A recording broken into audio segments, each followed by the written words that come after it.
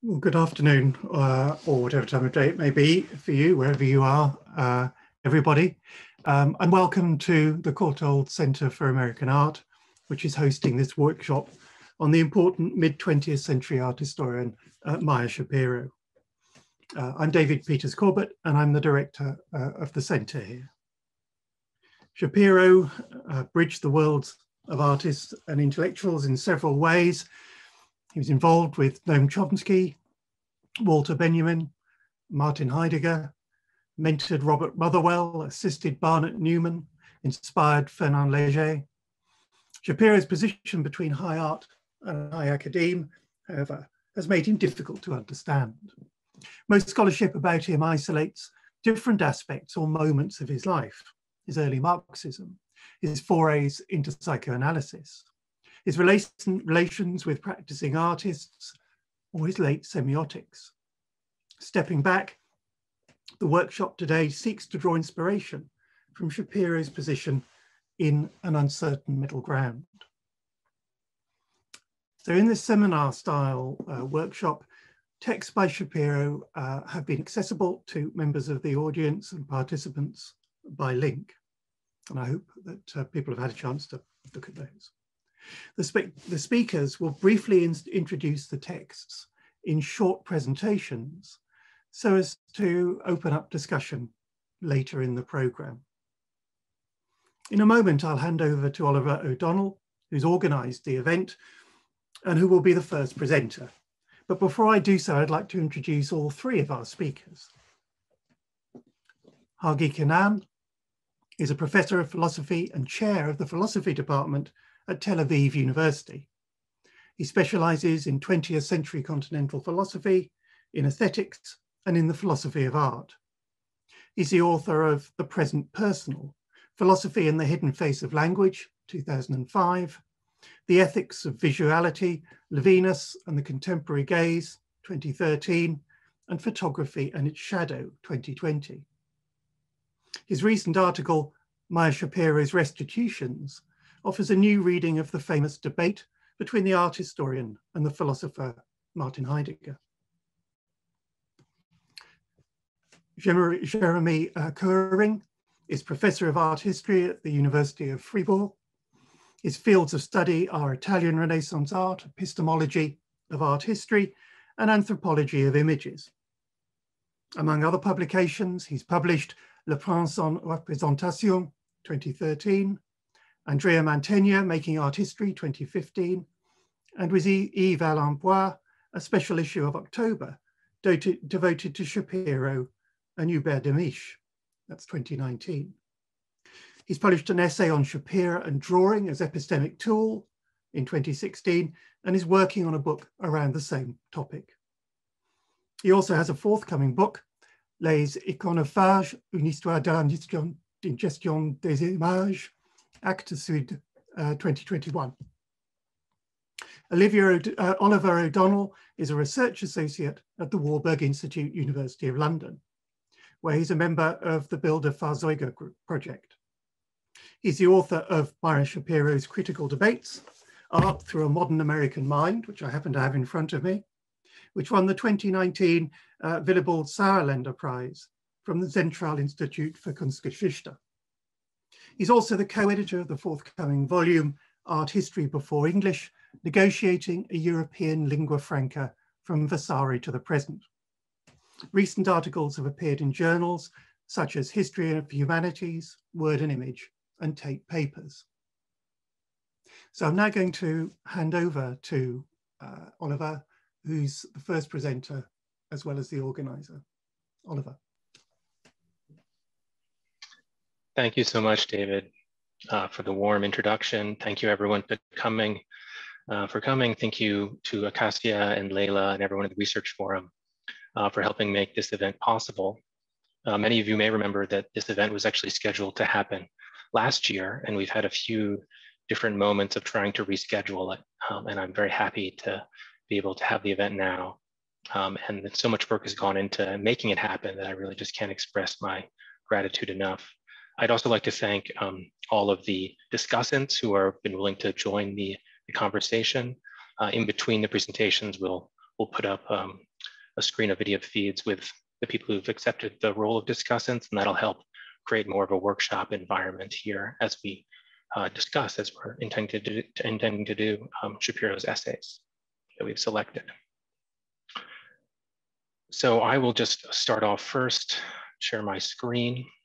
I will say before I get started here on this paper that we will have moderators for the discussion in between the presentations, and that Hagi will moderate my discussion after my presentation, and that I will then act as moderator following Jeremy and Hagi's presentations. So that'll just help us organize the questions in a way that's a little bit more suitable to the Zoom format. Okay, well, without further ado, I will begin. Between science and art in Meyer Schapiro's early thought. By directing our attention today to the work of Meyer Schapiro, we find ourselves following some old but formidable advice. Found in a letter of 4 May 1938, none other than Theodor Adorno wrote to his now celebrated friend Walter Benjamin that, quote, "You should really establish contact with Meyer Schapiro, who is a great connoisseur of your writings, and in general, a man as informed as he is imaginative, though not exactly delicate. For example, when he explained to us that he considers your work on mechanical reproduction compatible with the method of logical positivism." I begin with this academically amusing anecdote, not only for its comic relief. Here, Adorno captures two qualities of Shapiro's thought that will be helpful for us to keep in mind throughout our workshop today: the tireless breadth of Shapiro's imagination, as well as his romantically optimistic, some might say naive, attitude about science. Surely, many here will have rhetorically asked already, if the writing of the Frankfurt School, which is notoriously critical of what its members saw as the instrumentalizing logic underwriting modern scientific practice, is nevertheless compatible with the science of logical positivism, then what could science possibly mean?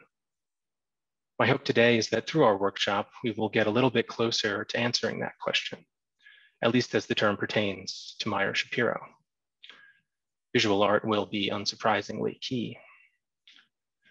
A fundamental part of Shapiro's understanding of science, of course, and a theme that many of you may have recognized to be conspicuously absent from the workshop's readings, is Marxism, a mode of thinking to which Schapiro professed his allegiance to the end. Likely the most studied part of his career, Shapiro's Marxism is fundamentally wedded and intertwined with his legacy in the English-speaking world especially, where he's largely known as a central inspiration for what would become a dominant paradigm of research, vaguely known as the social history of art. And yet, in all the extensive scholarship on and citations of Schapiro, including works by luminaries such as Linda Nochlin and T.J. Clark, very little attention has been paid to Shapiro's capacious understanding of science. A good part of this absence, I would submit, stems from what happened in Shapiro's later career, that is, from the late 1960s to the early 1990s, the very period during which the social history of art began to assert its dominance.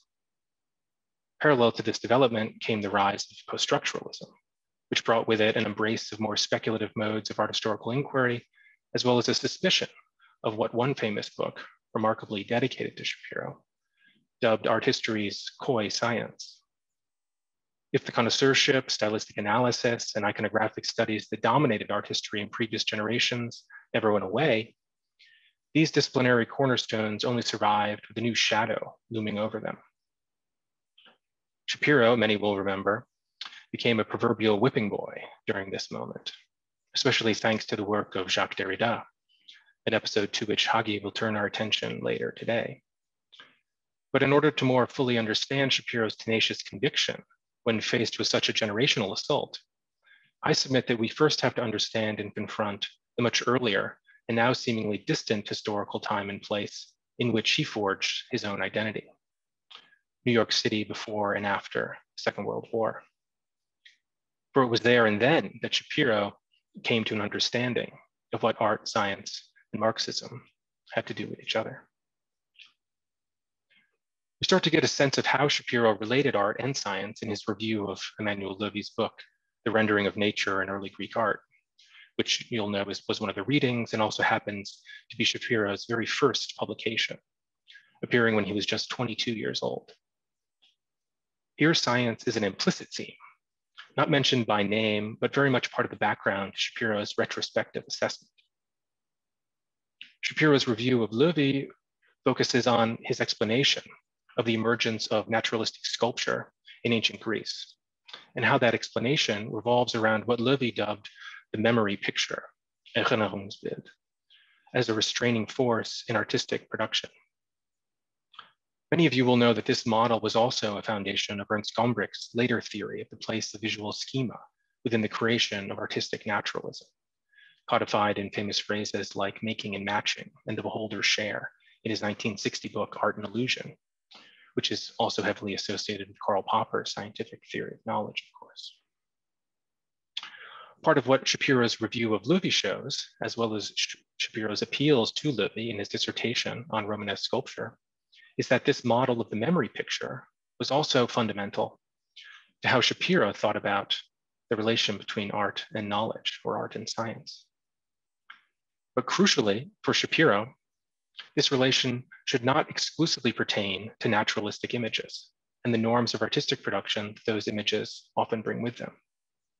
As we read, Shapiro criticizes Léger's model for what he calls the biological fallacy underwriting it, the confusion between development and progress. This criticism aside, Shapiro notes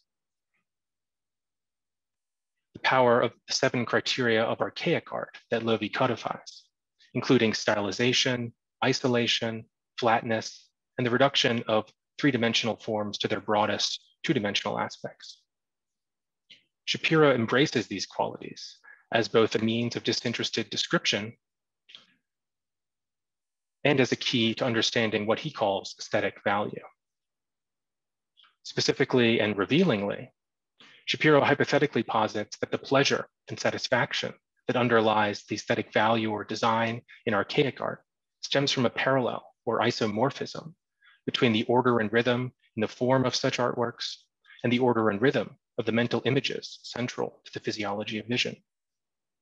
The closer the external physical sculpture's form is to the internal mental image of its subject matter, the more efficient visual perception becomes, and thus the more pleasurable the artwork supposedly is.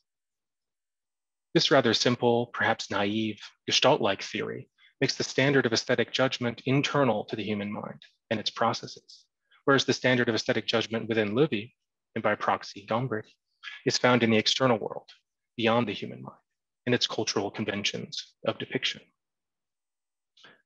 By articulating and summarizing Shapiro's juvenile theory here, I'm not trying to defend it as correct. I have my doubts about it, as did Shapiro himself. You'll remember that in the review, he in fact is pretty non-committal about its truth, saying that the theory requires much further research, and it certainly does.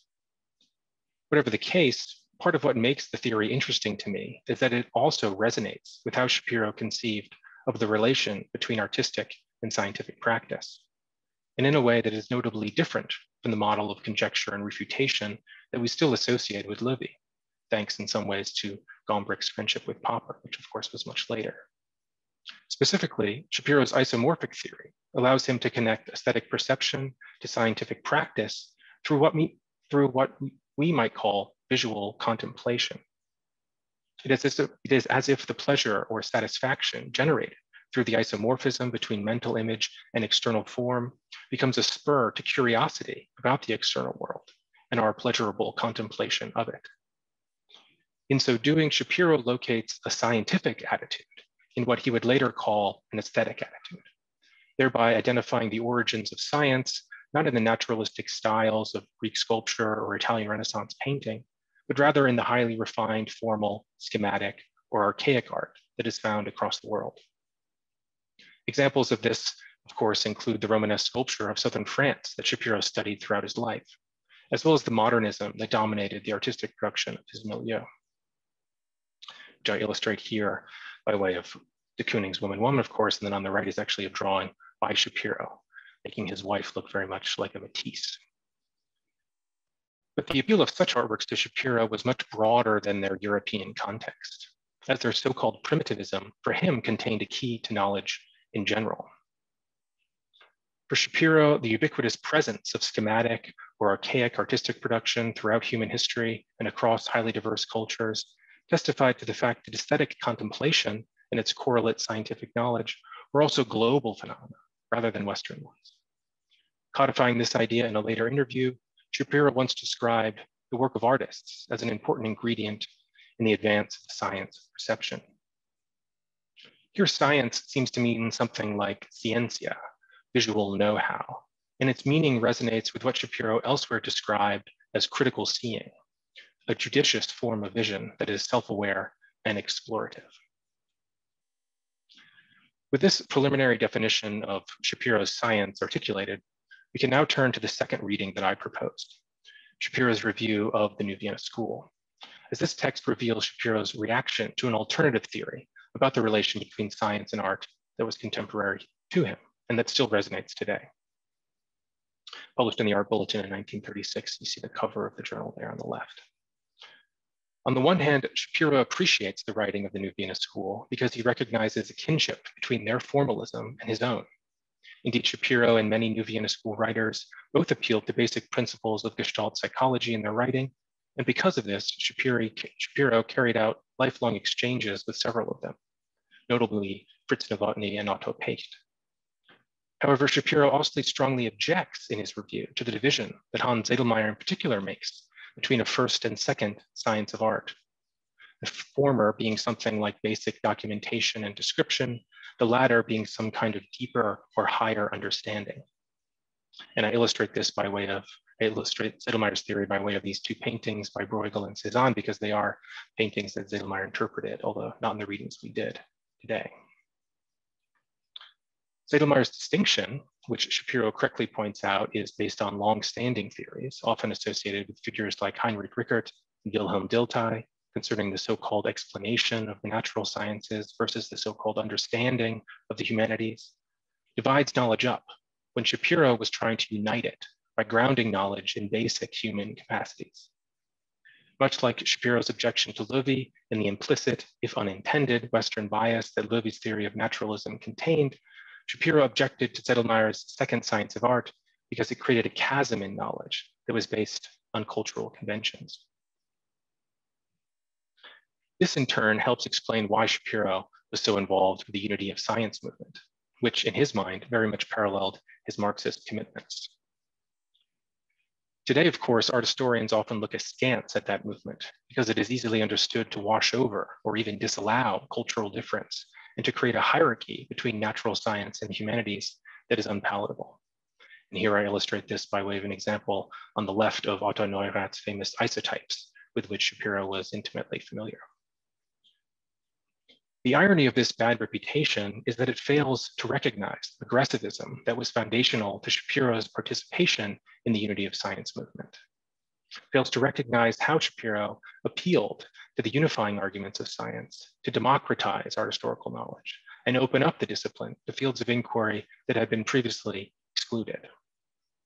Indeed, Schapiro frequently made the point that in his youth, African sculptures like the Yoruba palace door you see in the center there were relegated to ethnographic collections and studied by ethnographers, rather than held in art museums and studied by art historians.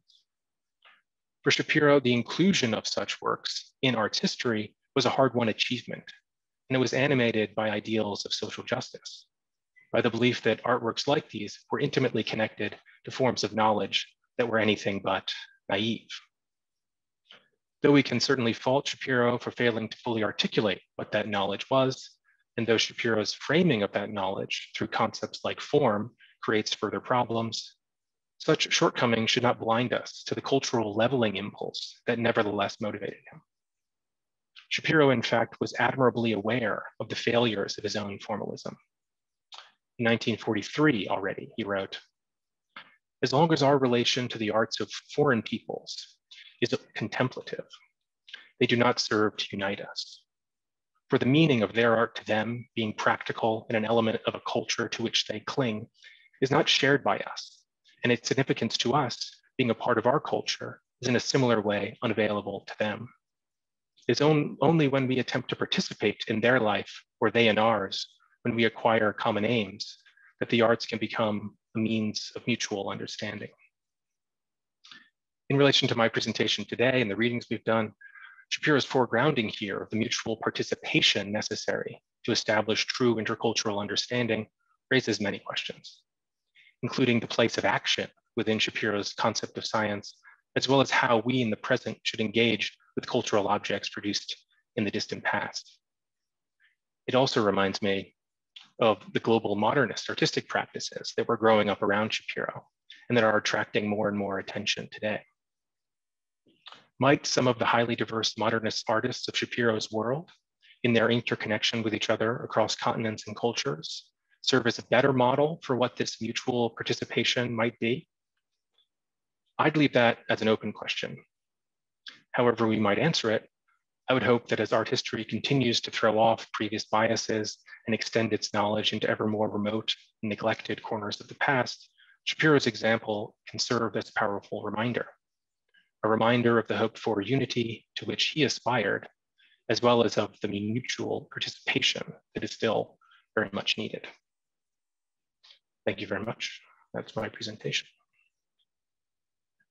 And now I'm going to stop the share of my screen, switch it back over to gallery view, and we can begin the discussion.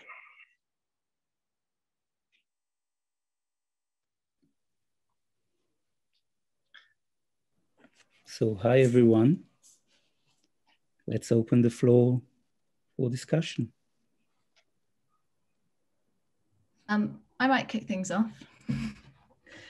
Thanks, Oliver, that was great. And I wanted to kick things off perhaps before we get lost in the weeds of the readings, which I'm excited to do with you and with everyone here. If I wanted to ask if perhaps you could open up the discussion by speaking a bit more about intellectual history and specifically your approach to not just objects from the past, but art historians from the past.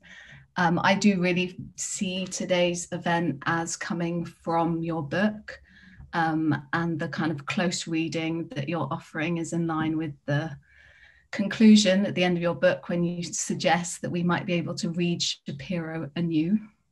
And I wonder if you could speak a bit about the selection of the readings today, why you've selected them, and actually how through the selection we might read this art historian anew. Sure, yeah, sure. That's a great question, Chloe. Thank you. So we selected the readings together, Hagi, Jeremy, and I selected my readings after they selected theirs.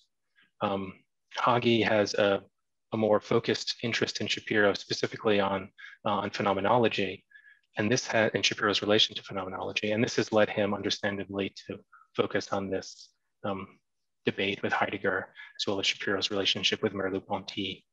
And so the readings he selected relate to his interest in that topic. Jeremy has this interest in Shapiro's drawing practice, an example of which I included there, but it's a very diverse and really impressive drawing practice just by how much is left over and saved in his archive. And so he's going to speak about readings that relate specifically to that topic. Given those two selections, I wanted to select texts that kind of filled in some of a more comprehensive view of Shapiro. So that's why I selected the Loewy Review and the New Vienna School Review, because they're from earlier in his career. And since Hagi and Jeremy were speaking about texts from after the war, in fact, quite late in Shapiro's career, I thought, well, to get a more balanced understanding of Shapiro, we should read some stuff from early in his life.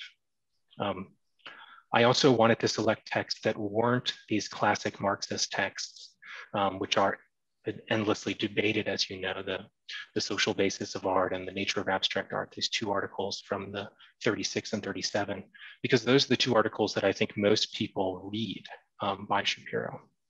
And so he's very heavily associated with this moment of kind of anti-Stalinism really in the left, in American intellectual debates about art, I suppose you could say. But he's really is a much more diverse figure than that. And I think, yeah, so I wanted to try to fill in the picture a little bit.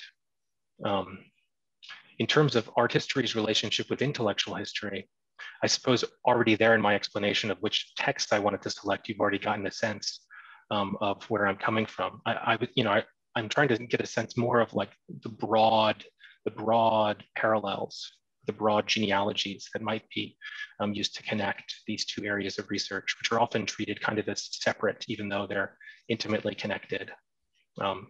And my interest in Schapiro, I think, as you know, it also stems from this fact that, he's, as is clear in the workshop description, right? He's really connected with both worlds, the world of artists and the world of intellectuals. And since we as art historians effectively are both, although maybe we're more intellectuals than practicing artists ourselves, although maybe some people here are practicing artists, we often rely on words, right? We rely on critical language in order to make our explanations. So it's felt to me like a bit more of a self-conscious engagement with that intellectual history can, of course, help us today, but also help us understand the art of Shapiro's time. I would just say that the provocation in the back of my mind when you were speaking then is that it's less a kind of reading him anew, because then we would perhaps have read those classic texts, but it's kind of finding the less read corners or reading aspects that are hitherto unexplored, rather than kind of reframing everything in that way. So I guess, is it a question of reorienting the Schapiro discourse, or are you rewriting the whole discourse? Well, my sense is that the way those two classic texts that we didn't read, Social Basis of Art and the Nature of Abstract Art, these were really read and came to the fore, right, in these debates within the social history of art, right, specifically between people like T.J. Clark and Andrew Hemingway. That's the most, I think, probably noted exchange. And so they became, in effect, texts used to kind of talk about the place of Marxist thinking within art history. And of course, they're very effective at doing that because Schapiro was a committed Marxist at the time, went through this, the Moscow trials, learned about it through the Dewey Commission, had very, strong convictions about it. But Schapiro was also a much longer lived figure than 1936-37. So there's a certain reframing of Shapiro's as a more holistic figure that I think I'm trying to accomplish. And that also explains my selection of these texts from earlier in his career to try to frame him more holistically. Yeah.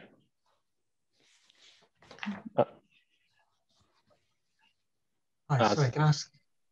Yes, Stephen, please, Stephen. Hi, Oliver. Yeah, thanks for that. That was really, really interesting. Something that struck me as interesting reading the text, the Greek nature one, was, I seem to, maybe I misremembered this, but Schapiro uses this phrase about the sphere of imaginative values. Is that right? And it just reminded me of like Roger Fry and his essays in Vision and Design, where he makes distinctions between the imaginative reality and then sort of advocating modernist art. So it struck me that his critique of Louis seemed to be shaped by some of these kind of formalist ideas. And also in the critique of the Farnese bull sculpture, where he kind of critiques the excess of ornament and the forms are not kind of schematized enough. So it's like a sort of a Clive Bell, Roger Fry type critique of that sculpture. I just don't know if he was reading Fry at the time or in these early years, he was perhaps influenced by some of those sort of ideas. It's a good question, Stephen, and it's a good reading, a good accurate recognition. He was very influenced by Fry in the 20s in particular. And that essay, right, is from 25. So it's right in the period when he's reading Fry most heavily.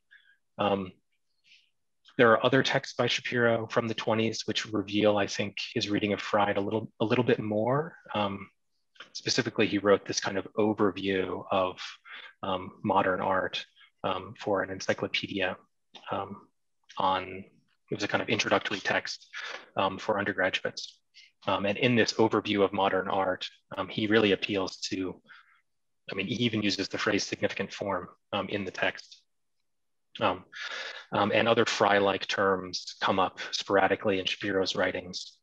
So it's definitely there. And was he in contact with Fry at any point? To my knowledge, he was not in contact with Roger Fry, and they never exchanged letters or anything. I think some of his reading of Fry also comes indirectly. So there's people like Willard Huntington Wright, who was an artist and an art writer in New York and in America, who was a kind of Fry follower, I guess you could say. And I know Shapiro read some of Wright's books. And so there's a direct and an indirect connection. But of course, that's also speaks pretty forcefully, I think, to the art world, at least the New York art world and the London art world right in the 20s. There's Fry's dominance is pretty noteworthy. Could I ask a question? Please, Karen. Okay, so I'd like to turn, because your question is, how did Schapiro, what does science mean to Meyer Schapiro? But of course, we are dealing with works of art. So already we have a sort of resistance in the art object to perhaps to what one might think of as science, or the knowing that science can deliver. And already in this his earliest publication, the review of Louis, he writes, sculpture employs visual facts, but all these visual facts cannot equal the work of art. And then in the Vienna School Review, he writes, it's about the near impossibility of scientifically rigorous explanation. And so how do we want to think about then this idea of science as know-how for him, which includes a rigor and a critical seeing, but on an object which ultimately cannot be known.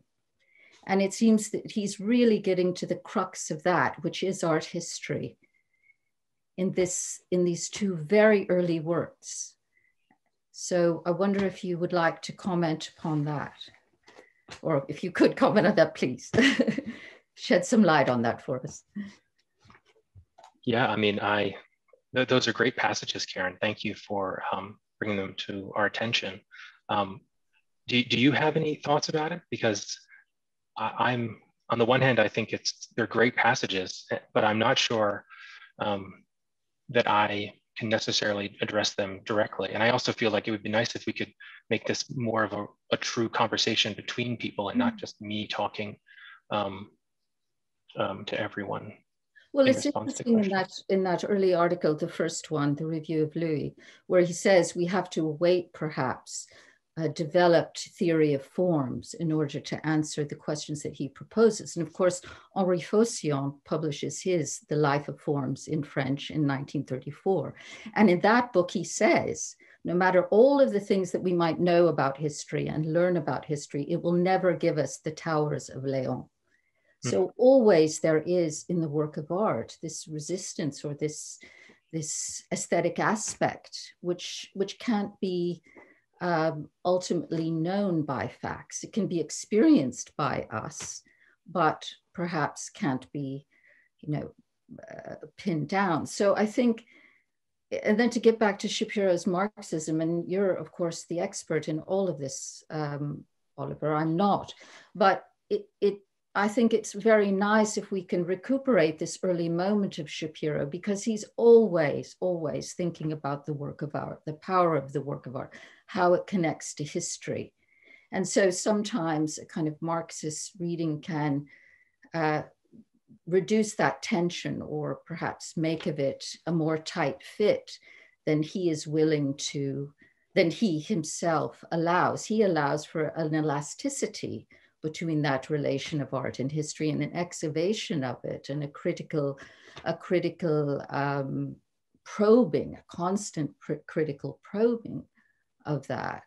And that will come through in the essays that we're reading later on, of course, where he goes against Wittgenstein and he argues against Heidegger and so on. But it seems to me that one of the things that he's concerned about is that we don't fall into traps, that we don't fall into categories, in first instance. So his motivation is always to kind of open up, which he did with the Romanesque and so on and so on. So those are just some thoughts, but other people should speak. I've spoken enough already. Yeah, Maggie, please. Yeah, I was just thinking that this division, or hopefully non-division, between science and art parallels very much the linguistic versus, you know, the iconic or the image, and how that he was always trying to kind of juggle both at the same time, or try to, you know, use a sort of semiotic model, but a semiotic model that was not, you know, the Saussurian, you know, conventional sign, but one that had to do with the trace and the index and so on. In other words, ones that were more physically in touch with the world rather than this conventional sign. So it's kind of like a pattern in his thought of that, trying to merge these opposite or seemingly opposite poles. I'd like to follow up on that. I completely agree that, I mean, the question of the relationship between the discursive, say, and the visual, or as he put it, the linguistic and the iconic is very central to Schapiro. And it's clear also that you can find him saying things on both sides. At times, there's a clear distinction between the discursive and the visual. Say that's why, say, philosophers can't really kind of say something important about art. And at other times, as you just mentioned, he tries to overcome these distinctions. And I'm just opening it up for discussion, and also would be happy to hear Oliver on that. I mean, is it like a bipolar attitude towards the question, or is there really an effort to do some kind of conceptual work that would allow us, on the one hand, to be able to hold a distinction, and yet somehow, or not, at least not to allow it to collapse, and yet not to be too strict about it, and see how the concreteness, say, of language can be part of the visual, and vice versa?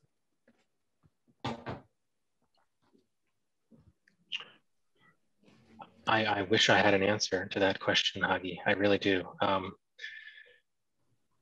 I say something here? Please, Sarah. Yeah, I'm very interested in this word image business, of course. But what I don't understand is, bearing in mind his relationship with Jacobson and Levi-Strauss and everything, the idea of language as opposed to visual language is always taken as a kind of given and a kind of transparency, even though there's the whole history of language. How I've just been reading some of your chapters, Oliver, and there's Berenson's quote about how we ought to, you know, discover more about Jewish literature, although we'll never get close to comprehending it. There's a difference between, here's another word, and then we won't ever comprehend it. But there never seems to me, either in what I've read or in Lyotard, to be think about the worldview of people who spoke, you know, Mozarabic or whatever one was speaking in medieval Germany or whatever, and how their language structures impinged upon their visual expressions. I was taught Anglo-Saxon based on the visual model of a 1930s Latin primer with no cultural history and no visual history. And it seems to me there's almost a kind of inversion going on where the actual language, I mean, this would be my challenge to all medieval art history or Renaissance art history or anything, whereas we can perfectly well accommodate ourselves to American language of the 20th century, say, even though in many ways, even in terms of its poetry, it's far more pragmatic than other language. There seems to me a fundamental problem about language per se. And the 19th century disciplines of linguistics are just as rich as the 19th century disciplines of art history or anthropology. So I don't know, that's a big one, but it does seem to be something unaddressed through these texts. in terms of what they presume is understandable and what they presume is not understandable and has to be excavated almost archaeologically. Well, I think the linguistic relativity theses that are often associated with people like Schapiro and Worf, and we're both students of Boas, right? Whose work is often used to talk about how, and here I'm interpreting what you said, Sarah, historical languages in fact shape the way people saw the world, and therefore in order to really understand their artistic production, we have to kind of deeply immerse ourselves in their languages and to try to understand their worldviews. This research, I think, I don't think Schapiro was familiar with this research, despite the fact that he did study with Boas, who was the mentor of both Schapiro and Worf. He may have been familiar with it, but my sense is that the intellectual history that brings this type of thinking into art history is actually a later moment. I think especially about Michael Baxendall's work on the languages of art history, which are quite explicitly indebted to Worf and Schapiro in this tradition of thinking. I think Schapiro had a belief about language that was more transparent. Just he had a belief about aesthetic experience, which was in some ways more transparent. It was more kind of universalist in a way. And for better or worse, I think that's kind of part of his historical formation. So I don't mean to defend it as kind of correct. I think today it feels a little bit one way, or a little bit of a one-way street in comparison to the way art historians today think. And I use the word one-way street because in another letter, Adorno calls Schapiro an Einbahnstrasse, a one-way street, which is another way that I think even today people think about the science-art relation, that science is this kind of one-way street, and art and the humanities are trying to be are more polyvalent and more pluralistic. So this is the kind of rambling response to your question, Sarah. Sorry if I've not done it justice. Thank you.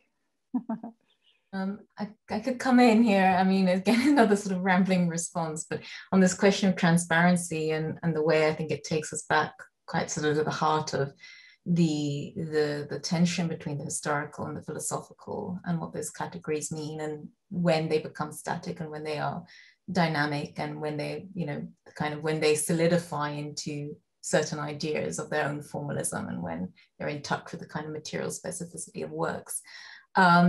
I was thinking about the initial quote by Adorno, and wondering if you can come back to that, and if there's some sort of interesting ways to open up the relation between Benjamin and Schapiro with respect to Benjamin's review of the rigorous study of art.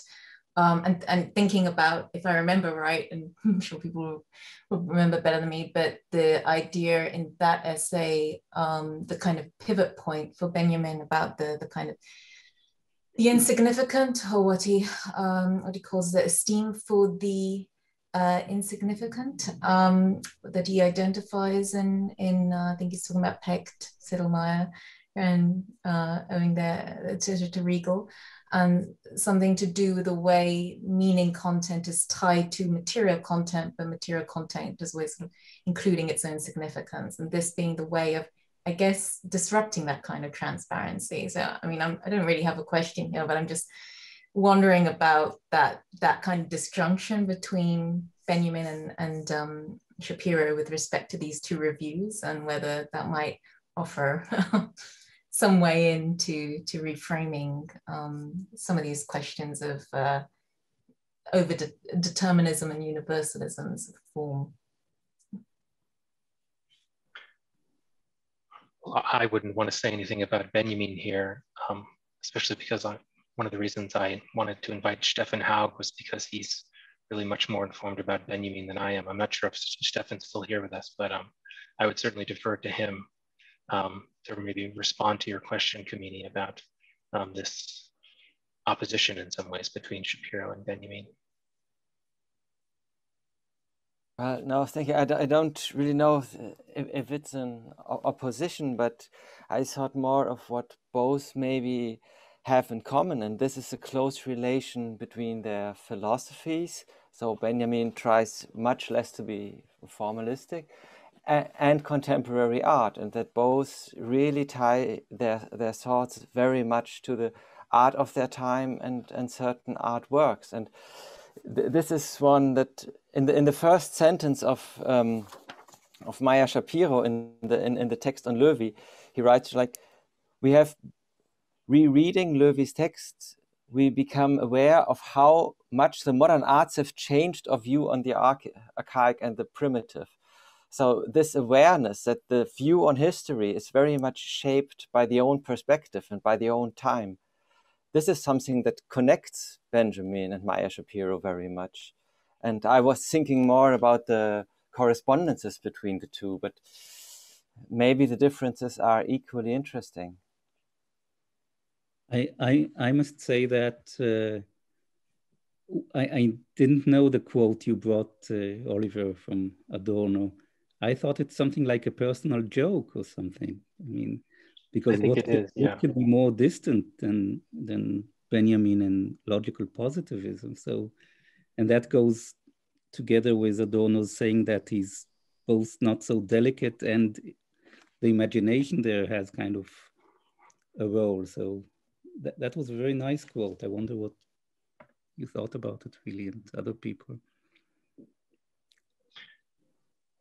I was, I'm still processing a bit myself. You know, I first read it in the English translation, and just recently I looked up the German, and the way it's translated in the English Adorno Benjamin correspondence is actually slightly different from that.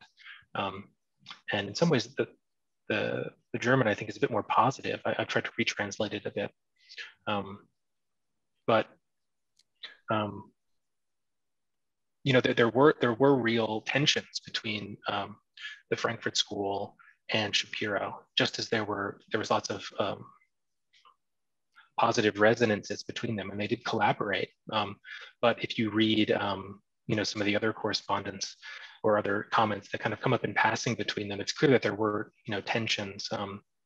In some letters, Schapiro describes Adorno and Horkheimer as being kind of whining critics of Western society.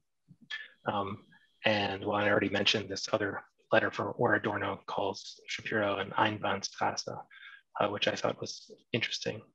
The way that I have tried to make sense of some of these differences is by way of a distinction that Martin Jay made in his book, Songs of Experience, between what he calls the Marxist crisis of experience versus the pragmatist cult of experience. And it seems to me that Schapiro, despite his Marxism, in some ways is closer to the pragmatist cult of experience. He's really committed to it as this kind of realm of knowledge creation, this kind of moment of, in some ways, a kind of transparent moment where knowledge production is possible. Whereas in the Frankfurt School especially, experience is something really to be looked at with a skeptical eye, a much more cynical worldview, I think. So that's one way that I've tried to make sense of it. Karen, I think you're muted still. But I was going to say, Oliver, do you think that applies equally across time for Schapiro? I think in the sense of the 20th century, he would have felt the impact of those, surely. Felt the impact of what? Of the events of the 20th century. Yeah, no, he certainly did. So you're asking, do you think that he maintained the same attitude towards experience throughout? Yes, yes.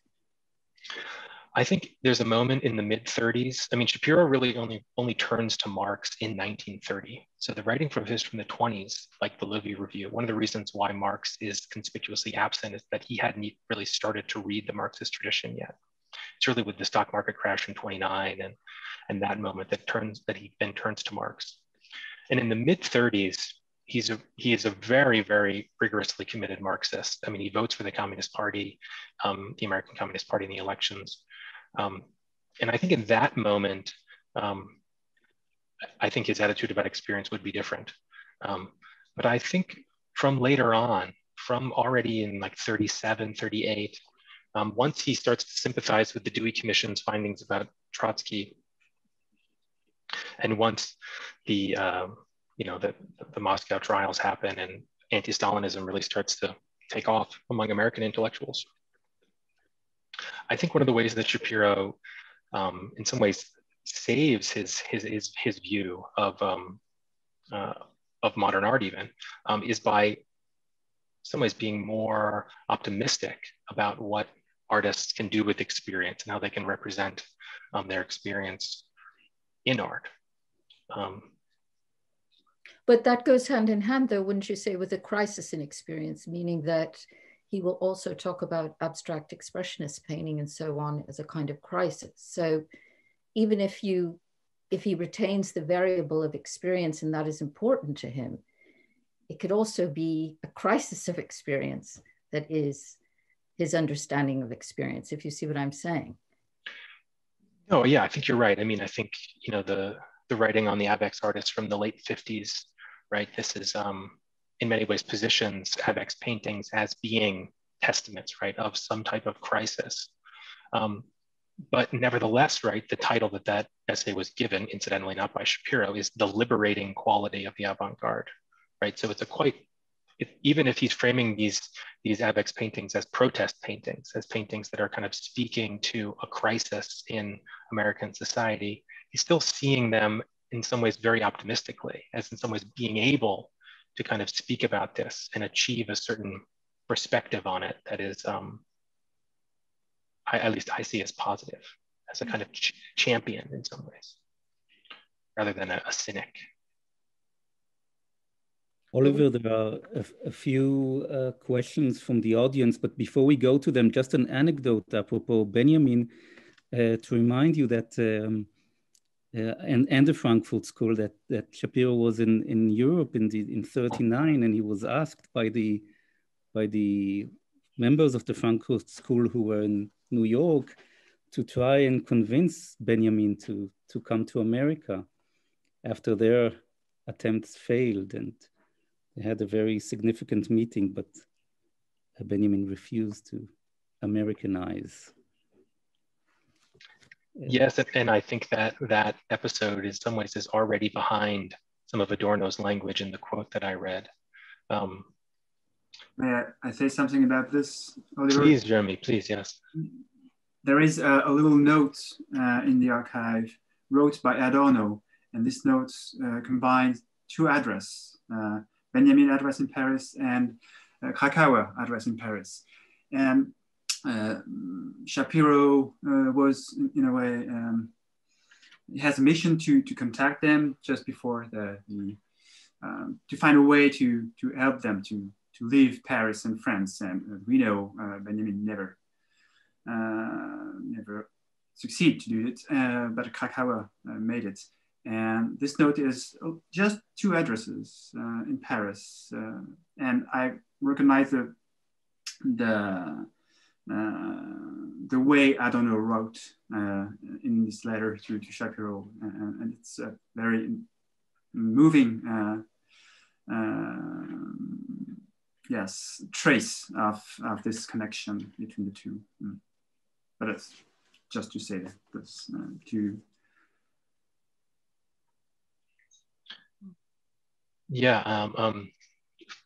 to continue on this topic, you know, in the quote of the letter that I read from Adorno to Benjamin, the word is einfallsreich, which I translated as imaginative, but can also be translated as like,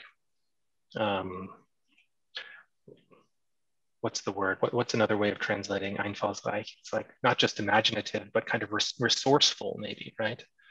And sometimes I wonder, maybe that's part of what Adorno is speaking about in the letter. He's saying, introduce yourself to Schapiro, not just because he's, you know, an informed and imaginative man, but also because he has the resources to get you out of Paris. So there's a kind of, well, maybe not to make too much of this, but there's a kind of instrumentalization that's kind of part of what's behind their relationship there.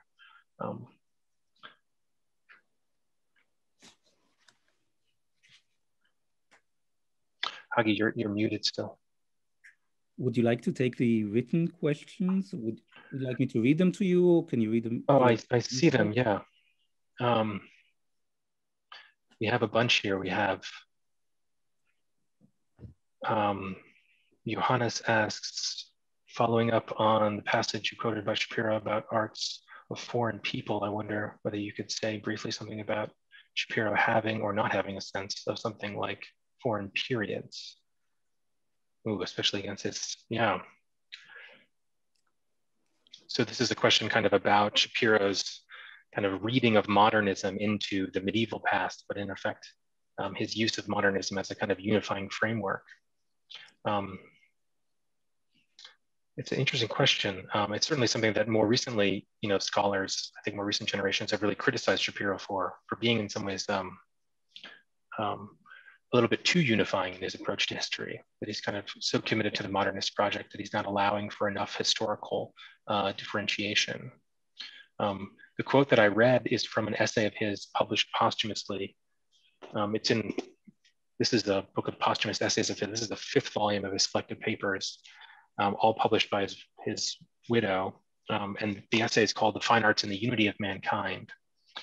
And it's, well, as the name suggests, it's all about trying to think about visual art as a kind of gateway in some ways towards mankind, some kind of collective sense. I suppose that's what I'll say about that. His first language was Yiddish, that's true. Murray Rosen, hello Murray. Murray asks, could I speak a little bit more about global modernism and art as a means of mutual understanding and the difference between linguistic explanation and artistic expression perception? How does cultural diversity relate to linguistic artistic communication? Well, that's a huge question, Murray. I'm not sure that Shapiro had a good answer to that. In fact, I'm pretty sure that he failed to answer that question. As I answered to Sarah's question earlier, I think Shapiro's attitude towards language was not quite in tune with the way we think about linguistic relativity today. And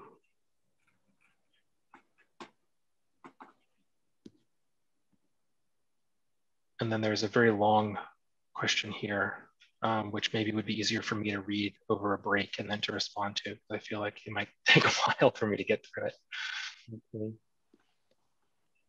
But we are coming up on 3. So this would, if there's no immediate questions now, we could take a break now and maybe come back at 5 past for Jeremy's presentation. Maybe that makes sense. Okay, definitely. Okay, Thank you very much. Thank you, everyone. So I'll see you at 5 past 3.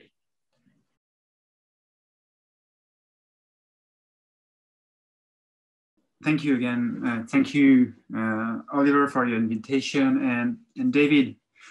And I'm very happy to be here and to discuss about Shapiro's drawing.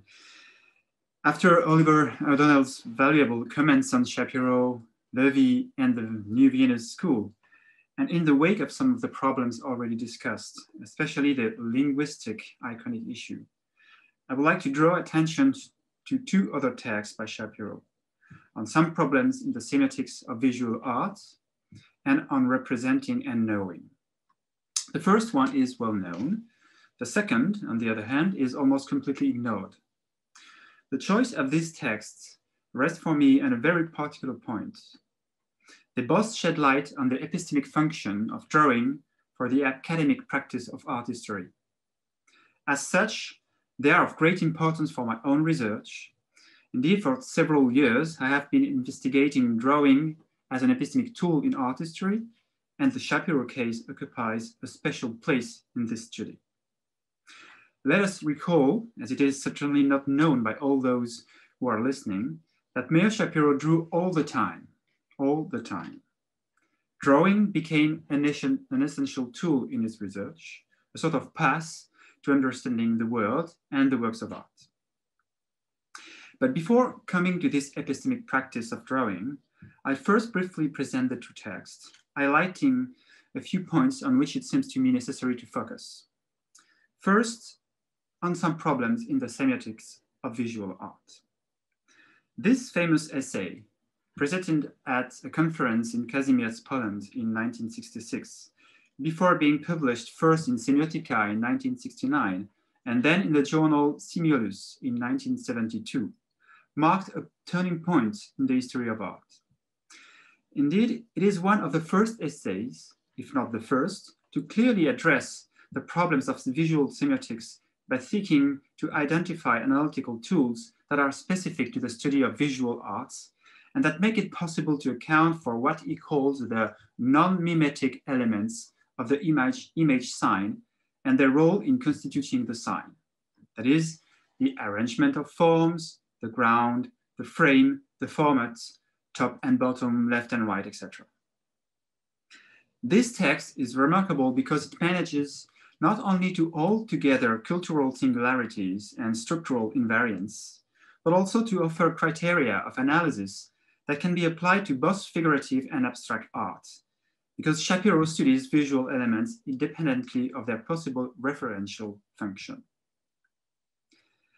Facing these proposals, most of the studies devoted to this essay consider Shapiro's argument in the perspective of the linguistic turn of the 60s.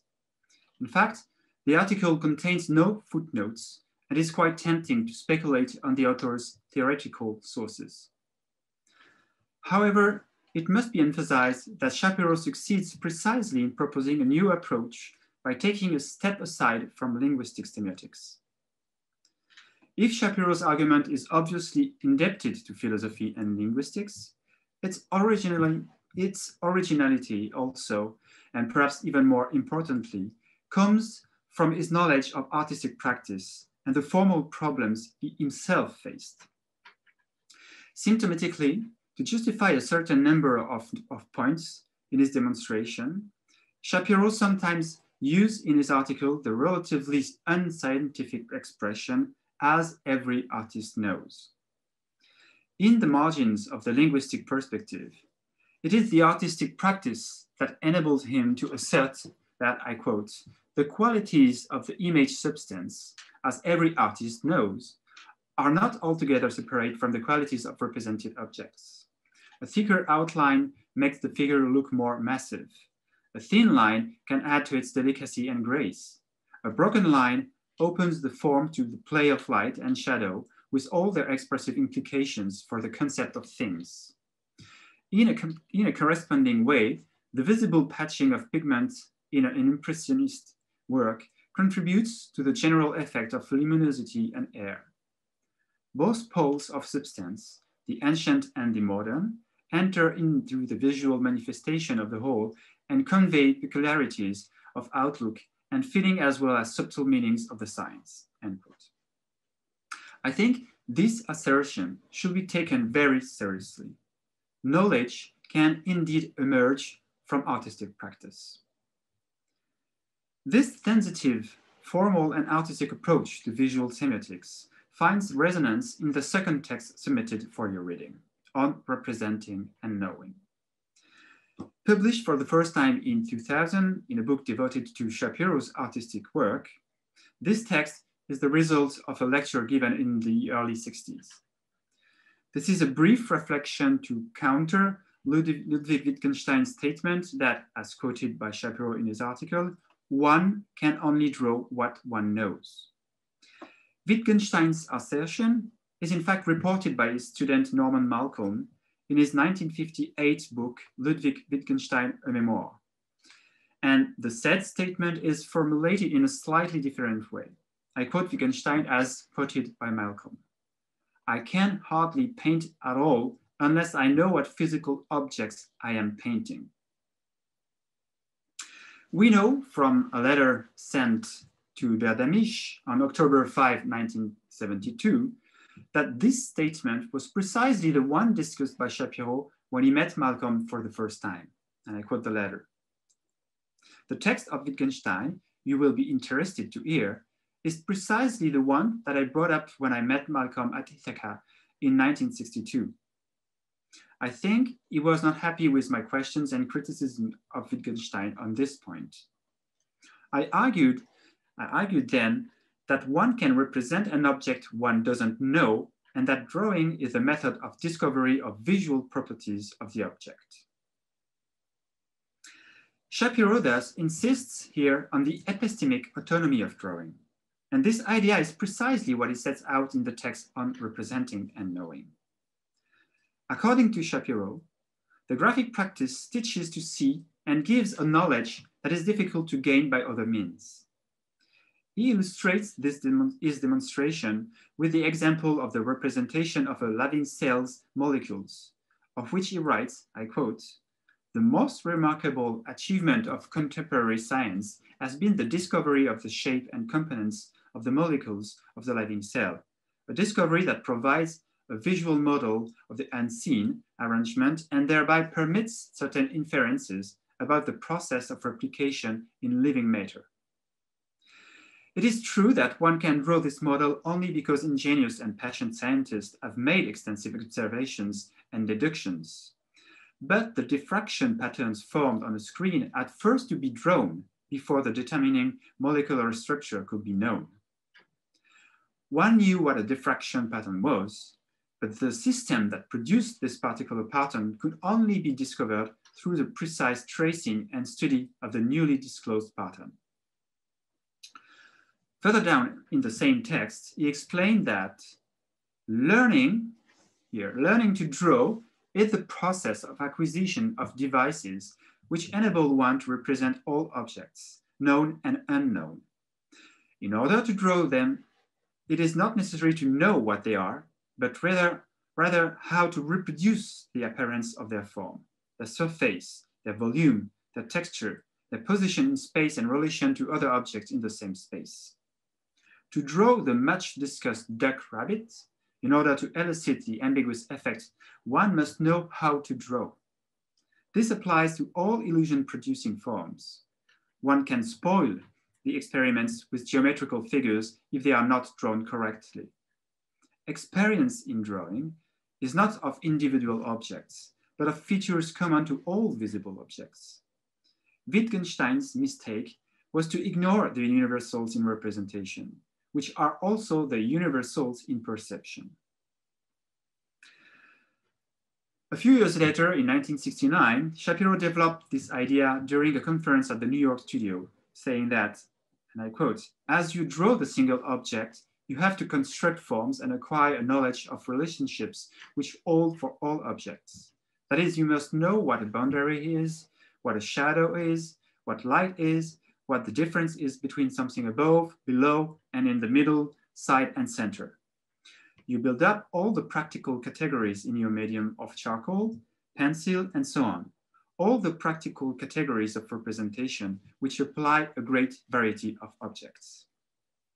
And thanks to that," he continues, "when you see an object that you have never seen before, as though looking through a microscope and observing some strange organism or tissue, you already know how to relate lines to each other."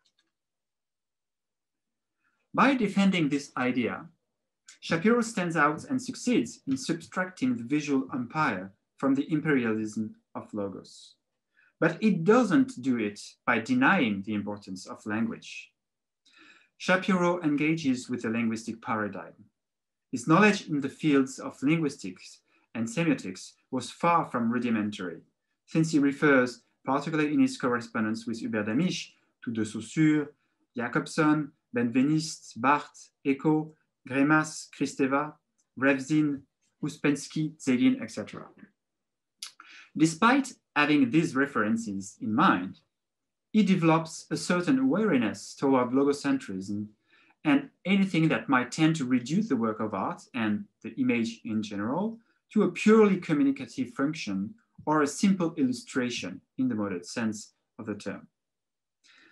In another letter to Damisch, Schapiro refers to himself as an Augenmensch, a man of the eye, and argues for a semiotics beyond text-based iconography, a non-logocentric semiotics that would be able to go beyond the misleading dichotomy of form and content in order to grasp the problems of transformation, translation, and displacement that form the real substance of visual artworks. This established, let's move on to Shapiro's drawing practice. What lessons can be drawn from these two essays for the analysis of his drawings, and more particularly for his epistemic use of the graphic instrument? Let's observe this by looking at 4 fundamental functions of drawing for the study of visual arts: to perceive, to compare, to analyze, and to experiment. To draw an object in order to study it, whether it is to create a document for future analysis or to use the line to engage in a dialogue with the object, is an experience distinct from the one offered by a free visual observation. Drawing is a way of physically grasping the visible. The intervention of the body, the eye and the hand in the perception of the artwork through drawing appears in the specific practice of a recreation of the object. This can be observed in Shapiro's copy of Seurat L'Enfant Blanc. When he reproduces Seurat's work, Schapiro is looking for an experience, not so much the production of an image than the experience of the conditions of its production, and with that, of the sensations that this act might provide. In other words, the drawing encourages a realization of the ways by which the body experiences the object. To be understood, the drawing must be observed very closely. Schapiro reproduced the conditions of production of the drawing very precisely by adopting, on one hand, the same tools as the artist, Conté pencil and Michelet paper, and on the other hand, by adjusting his framing to the weft of the paper so that the watermark is revealed at the exact same place than in Seurat's drawing. I hope you can see that here, the watermark, and it's here, but less visible, but it's exactly in the same place. This degree of accuracy gives Schapiro the possibility to feel like the artist, the jumps of the Conté pencil lead when it glides over the grainy paper and encounters the obstacles of its surface, but also to get a real visual equivalence between the model and the copy. This experience is not without consequences, as it is certainly this type of graphic experimentation that enables Schapiro to detect a connection between Seurat's graphic and pictorial techniques. Schapiro wrote in his 1958 essay on Seurat, I quote, "The dots in Seurat's paintings have something of the quality of the black grains in his incomparable drawings in Conté crayon, where the varying density of the grains determines the gradations of tone." In front of works of art or looking at visual reproductions, the practice of drawing also allows Schapiro to confront various forms or iconographic representations, to oppose them, or on the contrary, to bring them together. This comparison process makes it possible to identify objects that are subject to analysis and to assign them a place in an art history sequence that is constituted or in the process of being set up. But this kind of comparison is not only for taxonomic purposes. It can also lead to interpretation. Let's take the example of Schapiro's study after Cézanne, Les Joueurs de Cartes here. Thanks to this drawing, Schapiro compares Orsay painting with the one representing Paul Alexis lisant dans la maison de Zola on the right, and this to highlight the similarity between the absorption of card players and that of artists, writers, poets, painters. In both cases, they escape the world and plan their actions. Schapiro writes about this specific relation between artistic practice and game in his 1952 essay on Cézanne. I quote, "In selecting this intellectual phase of the game, a kind of collective solitaire, he created a model of his own activity as an artist. For Cézanne, painting was a process outside the historical stream of social life, a closed personal action in which the artist, viewing nature as a world of variable colors and forms, selected from it in slow succession, after deliberating the consequence of each choice for the whole, the elements of his pictures." Another essential function of drawing in the practice of art history is to cut out for analysis the whole of the work in discrete units. There can be no description and understanding without distinction. By operating the passage from the whole to the parts, from the complex to the simple, the drawing decomposes, deconstructs, abstracts, and makes visible what does not always let itself be grasped in the profuse of a totality. This is precisely where drawing is a tool. It allows one to extract from a set of details, a line, a chromatic effect, a contrast. It can subtract or emphasize, increase or decrease, vary the scales, make rapprochements, synthesize, essentialize, simplify, and thus participate at the rhythm of thought to the analysis process. And one of the main consequences of this process is the possibility to create a passage between the visible and the speakable, between the world of images and that of language. By representing in detail every formal characteristic of an object, for example, the pillars of Moissac here, Schapiro divides the work in discrete units, which allows him afterwards to turn the image into words. The fragmentation enables the shift from one state to another, in that only the collection and concatenation of details can tell the whole story of the work. To take a more specific example, in order to analyze Kandinsky's Improvisation 28, Schapiro adds to the drawing words translating what eye and hand have noted. From the overall composition, he introduces, through a system of arrows and comments here, that you see the arrow here, indications on the chromatic range, the tonal values, the effects created by the patterns of layered and intertwined lines, etc.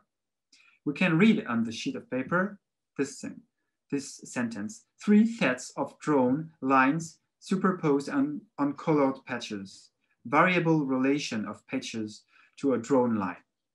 This is the sentence here. Beside this fragmentation of the composition, drawing is also used by Schapiro to identify the formal relationships established between the various sections of a painting: opposition, symmetry, repetition, variation. And in the case of Seurat, La Poudreuse here, the figurative elements in the composition are taken out of the group, then reduced to their structuring lines before being confronted to one another. Schapiro notes the resemblance between, on the one hand, the lines forming the arms, corset, and chest of the young woman, and on the other hand, the curve and straight line of the vanity. Here, the bust, here, the vanity. And it shows with the drawing that all it takes is a 90-degree rotation of the table to get the same sinuosity than the young woman's bust here, the 90-degree rotation of the table. The schematization of the forms, reduced to a few lines here on the right, enables Schapiro to make a number of suggestions in margin of the drawings. I quote, "The form of table is analog to corset and arms. Corset and table are complementary forms. Table versus corset, flat concave versus flat convex." Or also, in regards to the formal echoes between the shapely hairdo and the chest, hair is an inversion of corset field. The examination of the graphic deconstruction to which Schapiro submits the painting reveals that Seurat plays a sort of construction game here. Thanks to a process of inversion, left-right, top-bottom, or rotation and opposition, concave-convex, he produces from a same model a great number of forms. The result of this study in variation is to unify the composition, to create a set of internal visual connections, which gives the image stability. As Schapiro explained in his unpublished manuscript on Seurat, it is the entire formal complexity of the composition that reveals itself beyond the apparent simplicity of the image. I quote, what appears at first as an obvious, even artless juxtaposition of objects in the simplest placing side by side reveals to closer perception surprising contrast, variations, and accords, end quote. And in another passage of the same manuscript, we feel the kinship of forms, but we cannot easily discover how one has become the other. It is these complex transformations that are the genuinely inventive aspect of Seurat's use of repeats and that distinguish him from artists of lesser quality who in designing ornamentally weaken our interest in the forms. The most interesting invention of this kind is the relation of the table to the figure. The torso has much in common with the table, end quote. If drawing is first and foremost an operator of the formal analysis, it can also serve to reveal the impact of the form on the formation of meaning. It is, for example, what transpires from the studies devoted by Schapiro to another of Seurat's paintings, Le Cirque. Here, Schapiro uses the drawing to follow the line that runs from the figure of the clown to that of the horse and includes the ringmaster, the acrobatic clowns, and the horsewoman here. This simple pencil drawn line extracts from the composition a wavy form that is not really perceptible when looking at the painting in its fictitious depth. But this form, once detected, appears as literally structuring and meaningful, as it seems to translate the rhythm, the curved, sinuous, and capricious movements of the troupe, characteristics of circus entertainment. I quote here again Shapiro's manuscript on Seurat. If we trace the outlines of the clown, the rider and horse, and the other performers, we are carried along in a strange capricious path in which certain movements occur often enough to be felt at the rhythmical theme. It is a motif of the whole that can be discovered in unexpected parts of the scene. The figure of the circus is always in motion, and in a motion that deforms the body, assuming shapes that are grotesquely improbable and forced, end quote. Here, the formal foundation carries the deep meaning of the subject depicted. There is therefore conjunction, or better congruity, between the signified and the signifier by specific visual means. As we see, graphic representation can reconfigure and redeploy the object of study by subtracting it from its real conditions of visibility or by putting it in motion. And this graphic exploration is a real experimental operation. In fact, this is precisely how Schapiro described this part of the investigation in his Seurat manuscript. To introduce his commentary on La Poudreuse, he explained that it is by considering the forms through experimentation that crucial observations can occur. I quote Schapiro, "Let us consider the shapes experimentally, exploring their relations to neighboring forms. We shall discover then the richness of analogies and distinctions which an all-over schema will ignore." It is in the same openly speculative perspective, and this will be my last example. Schapiro used drawing to experiment and in return to offer a renewed visual experience of Manet's Olympia. Schapiro made a charcoal study after Olympia when he was in a drawing class at Columbia in 1923. The drawing is labeled Manet Olympia, but the inscription placed head down invites the viewer to turn the drawing and contemplate the work in the opposite direction. Some 20 years later, in a series of unpublished notes devoted to Manet's Olympia, Schapiro echoed this reversal by writing, I quote, "New power of pure silhouetting, immediacy and candor. Look it upside down. Silhouette contains all important elements of painting, identification of the human with a kind of flat whiteness." By suspending the process of mimetic recognition, the experimental reversal leads the viewer to distinguish the contrast between the colored masses and the effects of flatness. To sum up, these graphic experiments make it possible to show what is not visible, to test hypotheses, to project possibilities. And it is exactly in this sense that drawing is a cognitive process, an operation that can provide specific knowledge on visual art. Thank you. Thank you so much, Jeremy. It's really amazing to go through his drawings that way. And I really like your categorization you've adopted between what perceiving, comparing, analyzing. What was the last one? I'm forgetting the last category. Experiment. Experimenting. I feel as though, especially in the first example, where you talk about perceiving, you talk about Shapiro's recreation of this Seurat Conti-Cran drawing, where he adopts the same materials, aligns up the watermark, and really wants to recreate, re-experience this work of art very directly. Really wants to recreate this experience for himself, the experience of facture. I think there you can start to get a sense, at least I do, of what came up in the first panel and some of the discussions, where there's a certain kind of cult of experience, I think, happening in Schapiro. I think it's very powerful, though. I mean, on the one hand, we can be suspicious of it in some ways, and that's a healthy skepticism to have. But at the same time, I think it really results in some pretty powerful observations about the Seurat drawing in particular. This then in turn reminds me of some of my comments about global modernisms and some of the questions about language and relativity and cultural relativity.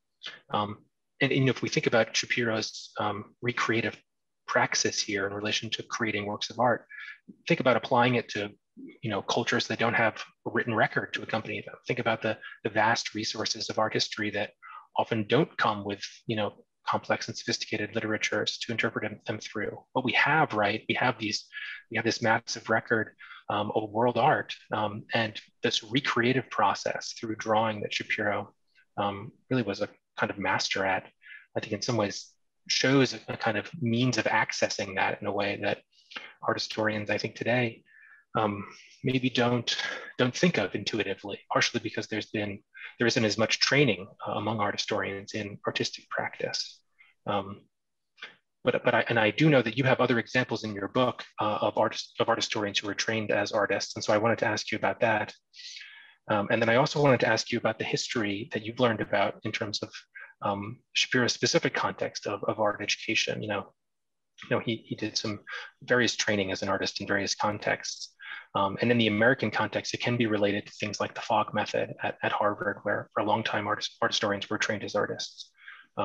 So those are some initial thoughts and questions, just to repeat the other examples in your book of art historians trained as artists, and then also some of the background of Shapiro's art education would be super interesting to know.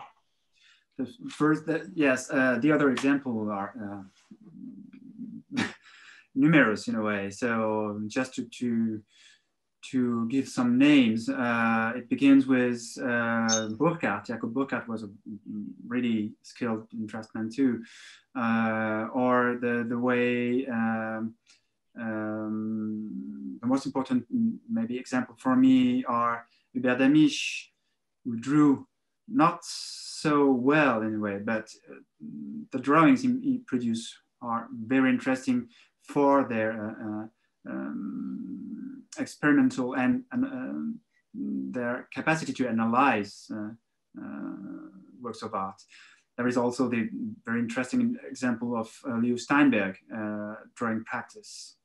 And he was a very skilled draftsman. He taught also drawing in New York and in London before arriving in the United States. There is also Louis Marin. Wölflin was also draftsman, and well, all these art historians who, for part of them, begin to learn art and art history by practicing art themselves. And in Germany, as you certainly know, during 19th century, still right and true during the beginning of the 20th century, drawing practice was part of the cursus in the academic cursus in university. I think it's quite the same in the United States in the 20s and 30s, as you mentioned, the Harvard drawing class. That's the one you thought about?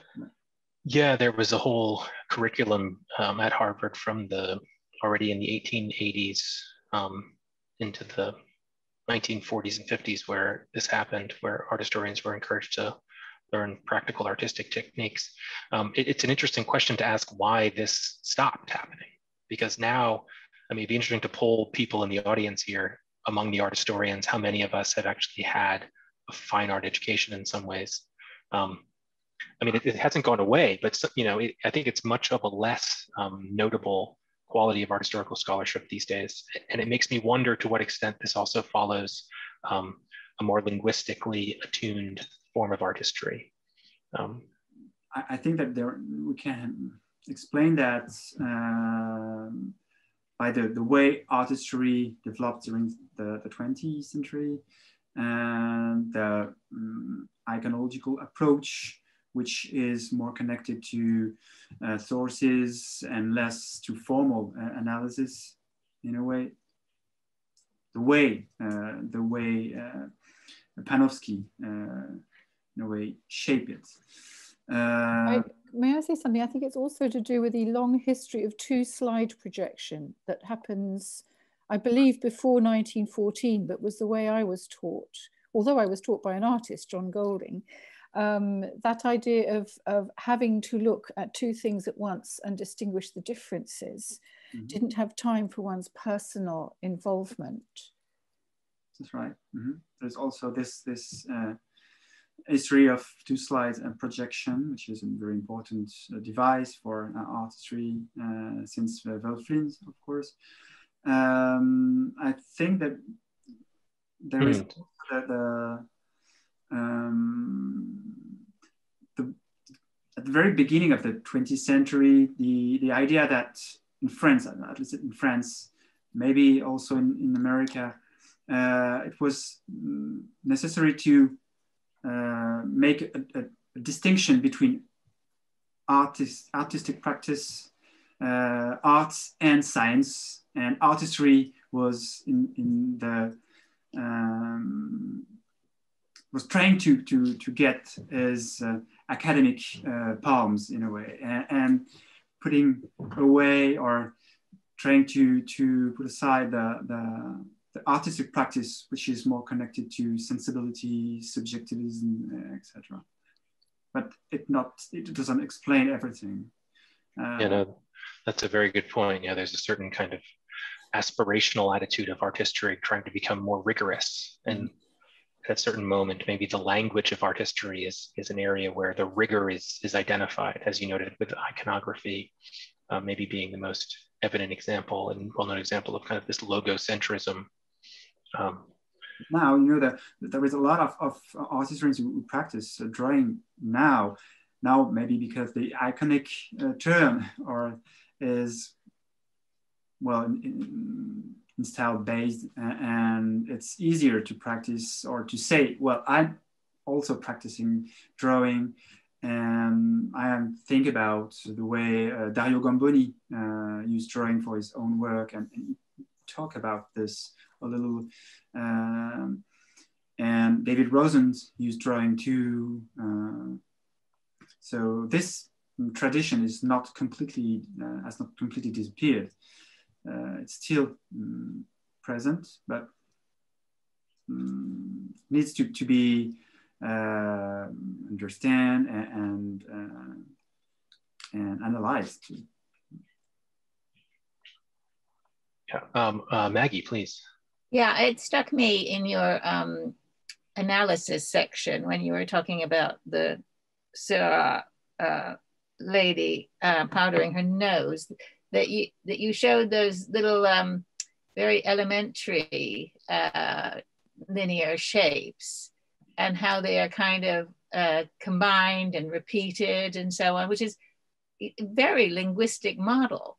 You know, like phonemes that have a different meaning in different contexts and so on. So that even while, you know, it's a very, you know, hands-on drawing kind of thing he's doing, he has this linguistic model in mind. Certainly, yes. There is this the kind of drawing. There is schematic, like the one people who worked on linguistic invent and produce. I think about Marin. Louis Marin used this kind of drawings too. And yes, we can see a connection between the two. But the way he used this kind of drawing is always to return to visual visual conclusion or statement in a way. And this is, I think, the very interesting thing in his drawing practice. Even if it's always connected to words, words are numerous in the page. At some point, we can have an understanding of the operation just to look at looking at the drawings. But I don't want to say that linguistic and language is not necessary for Schapiro and for us, of course not. That's great, Jeremy. We have a few questions now. We have Hagi would like to say something, then Betsy Sears in the audience would like to ask a question, and then Sarah, and then Karen. So that's 4 in a row in that order.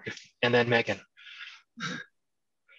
So Hagi, please first. Hey, thank you. Jeremy, it was a wonderful talk and an exciting, really an exciting talk. And I think that one of the reasons it was so exciting was that you were able to kind of bring us in to the kind of practice of doing art history or looking in an art historical way through drawing. And and the excitement has to do with the fact, I think, that, and this is something that drawing brings about, is that the visible is never a given. It's never just something that is there as a factual, as a fact. So the visible opens itself up, and it is, as Ollie said before, it's resourceful in the sense that our engagement with it allows us to see different levels in it and to unpack it and to allow depth of the visible to show themselves. Now, this is basically, I relate that to a kind of a phenomenological understanding of the visible, but I think that in his own very particular way, Schapiro shares this kind of method of seeing. So it's not just seeing in the sense of gathering information, but in the sense of opening up the visible.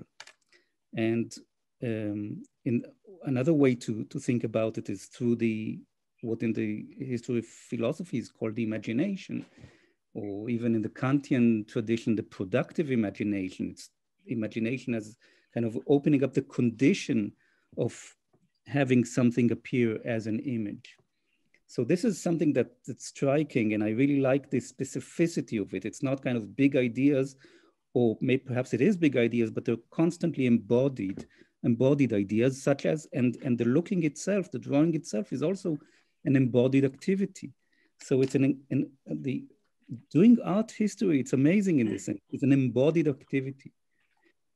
So this is one part of what I have to say. The other part is his kind of response to Wittgenstein, which I find quite peculiar, because I would think that Wittgenstein would completely agree with what he's doing.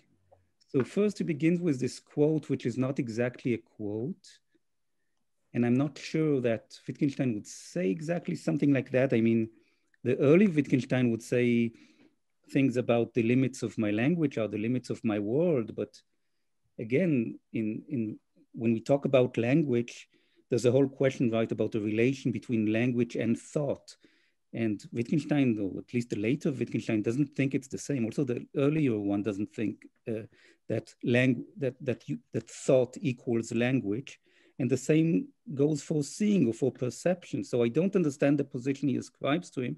And then it's interesting that at the end, he says that Wittgenstein's mistake was not recognizing universals, which is kind of a slightly different problem, not the one he started with. So I was wondering whether you had thoughts about that as well. We'll begin by the second question, the Wittgenstein problem, which is something that I try to understand better, because it's, as you said, there is a disconnection between the way he resolved the question by reflecting on drawing and saying that the practice and using drawing is a solution to understand, and an autonomous solution to understand the world, the objects, which is not completely connected to the universal that he mentioned in his letter to Damisch.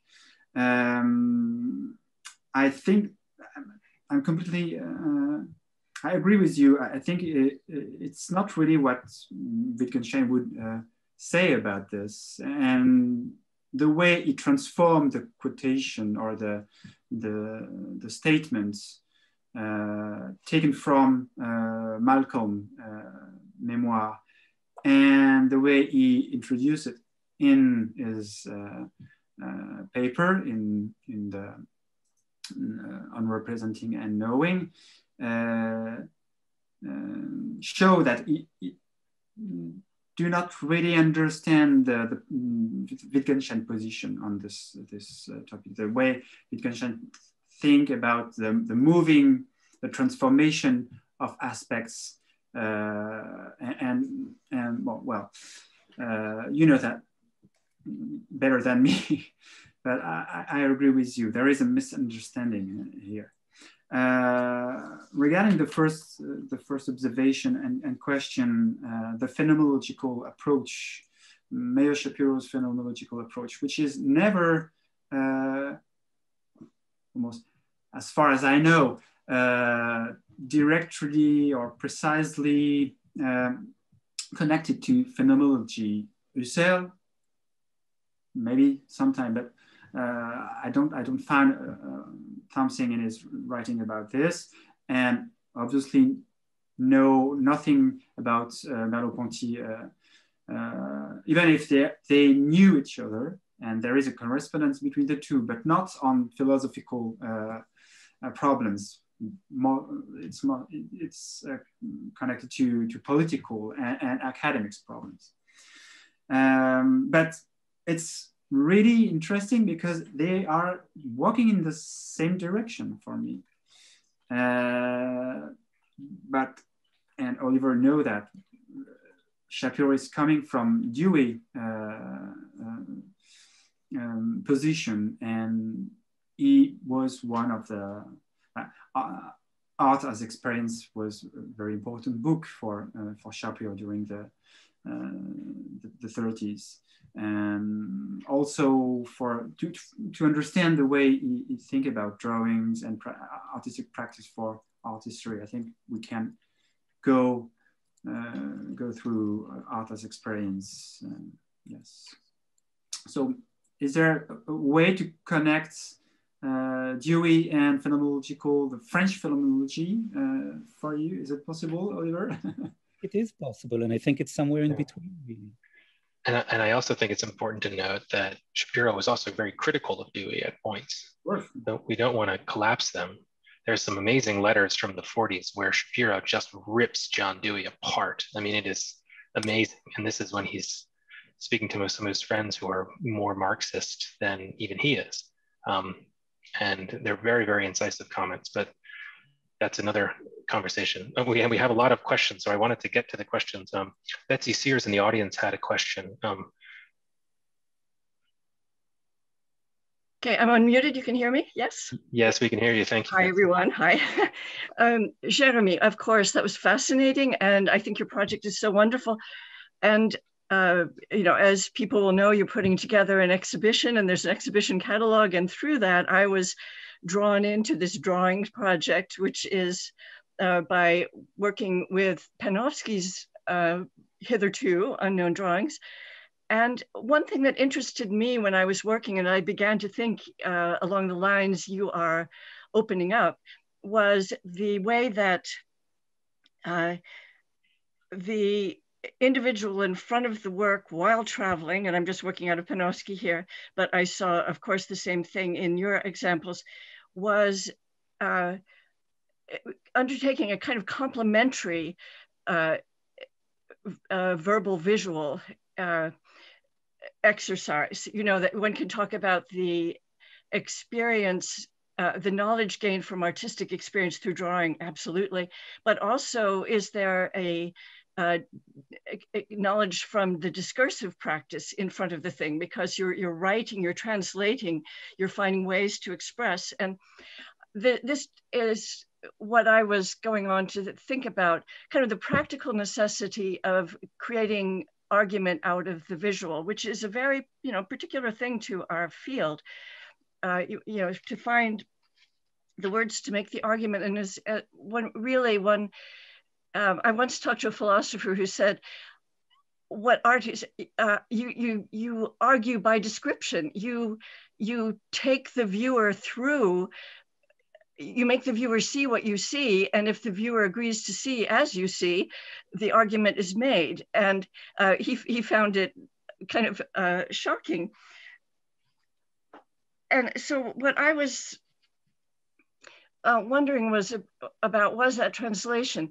I come as a medievalist, you know, and we all grew up on Mossack, Suyak, Silos as these fantastic examples of visual description made into argument. And we have studied them. And I can say that, I just looked it up. I haven't thought about it for years, but a long time ago, and a kind of a basic thing I wrote on reading medieval images, I took Baxendal, we were talking about him earlier, which is one reason I bring it up, and his language of art.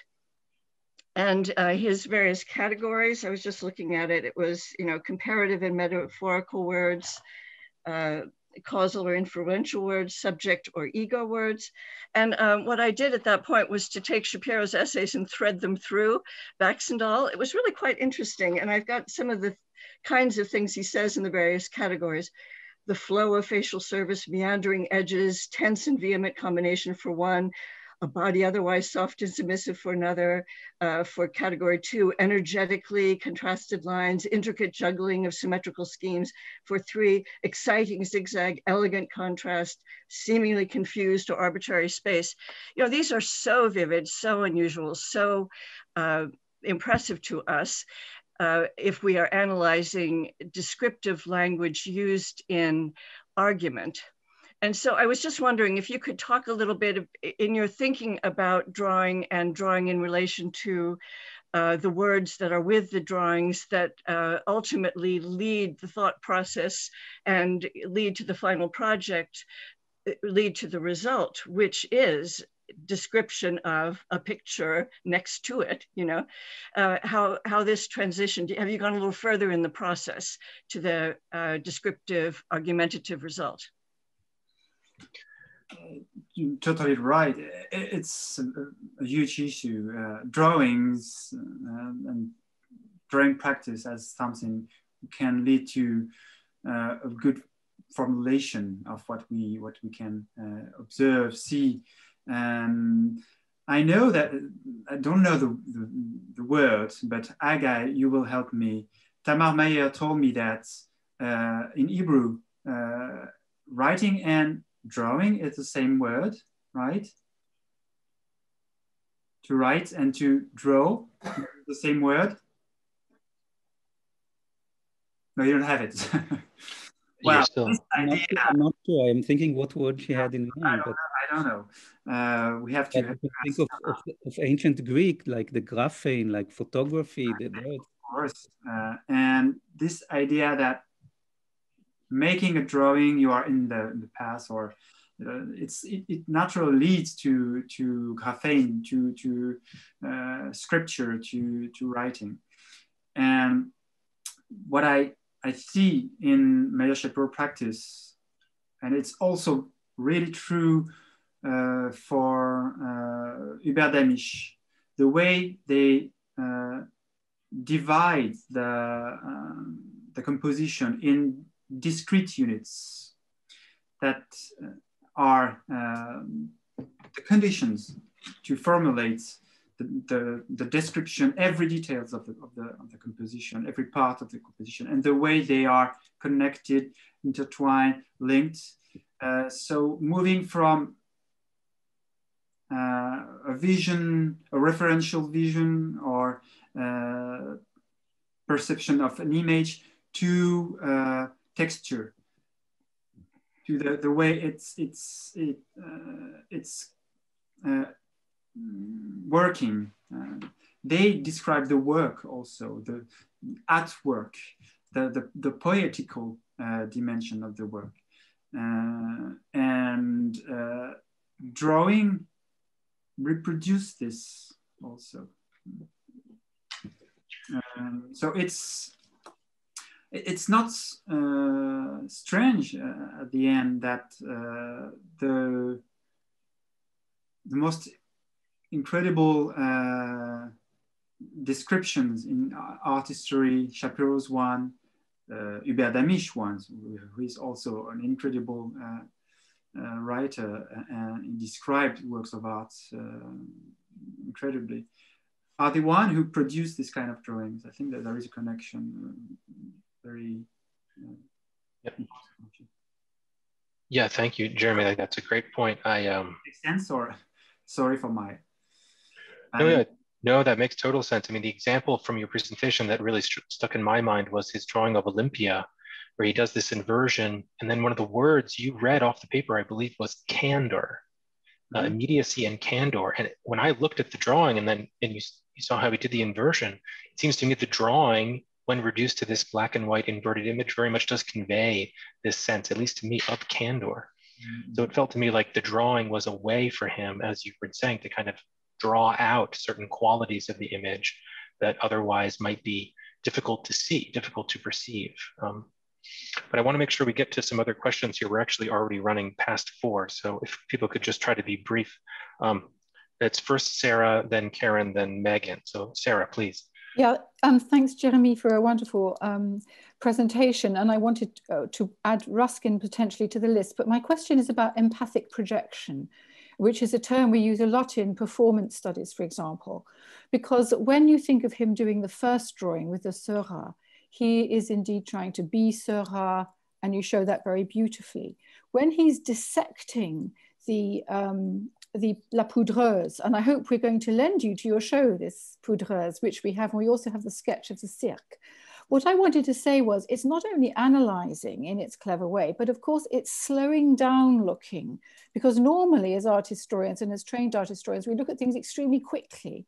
And one of the things it's doing is taking a long, long, long time to look, which is slowing down that immediate notion of empathic projection. And on the contrary, when he turns the thing upside down, it's like deliberate estrangement as a technique to see differently. So I think that even when one, in a normal way, not when one's going to write a paper, looks at a Van Gogh or looks at the Heidegger, looks at the shoes, you empathically project before you retrain yourself and do your analysis, your comparison, your whatever. So I just thought that notion, and the notion of speed as well as notation and analysis, is interesting here. And speed, and also then estrangement, sort of playing with oneself, playing with one's projection, and then alienating oneself from that too easy form of projection. Thank you very much for these remarks. I will try to to take your observation, the idea of speed, which is a very interesting one, and speed and the opposite also, the long time running and the way you slow down the relation to the work of art. And this is something that we lost, now with our iPhones, and even if we are art historians and we think that we want to analyze something, we go fast, and it produced a totally different observation, I think. So and the idea of estrangement that it can look for by making this drawing on Manet is a really interesting notion too. Can we connect it to the ground of the estrangement from the Bertolt Brecht theater, do you think? Or can we? Well, it's certainly making the figurative abstract for starters, which brings up a whole other ball game. And I'm very interested in an anti-Kraussian definition of the informel, which goes back to Degas looking at piles of coal and things. And of course, through the Conte crayon and everything, he's making a massive great oil painting turn into an abstraction that is very much going towards the informel and the informe as well. Mm-hmm. So, that leads into that whole ball game as well. Thank you. Yeah. I would just note here, Sarah, that your comments and Hagi's comments very much resonate with each other. Hagi's comments initially about vision not being a given, right? The visual fact is not given. It needs in some ways to be produced by us. And you can actually see in a quite rewarding way Schapiro producing these observations of his through his drawings. There is a real a sentence by Paul Valéry, who's talking about looking at something with your eye and looking at something with a pen in the hand or a pencil. It's totally different. You don't see the same thing. So I think. So he's the one who wrote Décadence Dessin, which is really the beginning of the informel as theory and not what our great American formalists say.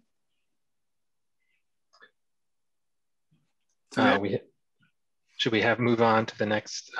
Karen, you had a question. You were next. Yeah, I do have a question, but let's hear from Megan because we haven't heard from her yet and we're short on time. Please, Megan. Thank you, Karen. Thanks, Karen. Can everyone hear okay? I've been having a buzzing, so I'm not sure. I hear you. Okay, thank you. That was really stimulating. My questions came in one sort of drawing on Sarah's comment and also an earlier comment about the graphism. I was struck by that, the breaking down of the Seurat image brought to my mind the basic how to draw books, where you take one like bit and it grows and grows and grows, and that genre came to mind. So that was just a comment. My question was very along the same lines as Betsy's, but a little bit more technical. I just wondered if we actually know where these drawings sat actually physically as he was composing and writing. I don't know a lot about his method of writing. And I wondered where the drawings sat, and in particular, where they sat alongside other forms of reproduction. So as he's writing and working out pieces, were these beside him? Were they underhand? Were they his primary reference? And because again, when Betsy was bringing some of these quotations that are so familiar to me, also as a medievalist, they struck me as being just as descriptive as a flat line drawing as they are of the Souillac sculptures, no matter how graphic they may be in their composition. And then slightly beside that, and I don't want to go on much longer, but the relationship between the kinds of drawings he produced when working through and analyzing two-dimensional media, and like painted and drawings versus the kinds of drawings he produced when confronting architectural, sculptural objects. I wondered if you saw a great difference in the ways he works through his drawings. Sorry, that was kind of a lot. Yeah. Regarding the way the drawings are displayed in his archive, and this is something really connected to the way he used it during his life, because the archive was thought as together with his wife before the transmission to Columbia University. So it's in a way a photographic aspect of Shapiro's archive. And here in the archive, you have a lot of drawings in little boxes, drawing like this, very small, like a postcard, you know, the size, in boxes. And drawings are sometimes put together, and then there is a paper with only something writing. There is no rules in a way, but there is a lot of drawings in this little box, and writings or notes and drawings are always intertwined. They are always working together. The drawings I show you about on Seurat's La Poudreuse, those are specific. Some are in little boxes, but some are directly introduced in the manuscript. And the one I show you with very simplistic graphic notations are in the manuscript. So they work really together, and the way the experiments, the experience produce the conclusion and the description is clearly visible here. Regarding the last question, in a few words, just tell me again what was your last question? About just if you saw architecture and painting. Yes, there is a difference between drawings made for to study architecture and painting. There is one stage more in a way for architecture. You always try to have a vision of the buildings in this entire dimension. The map, or is mapping the building too, but it's quite the same process, trying to multiply the angle of vision, the point of view, and to have a lot of information. The drawings produced during the 27 and 28 journey in Middle East and France were to store or to produce the image that he will have with him back in the US and using as sources to work on, because photography are something and drawings are provide other informations. So, well, Schapiro is really a world for this inquiry. It's incredible. That's why I think there is a book here to make. Yes. Well, I was too long. Sorry, Oliver. No, that's okay. We are well over time, but I think it's okay.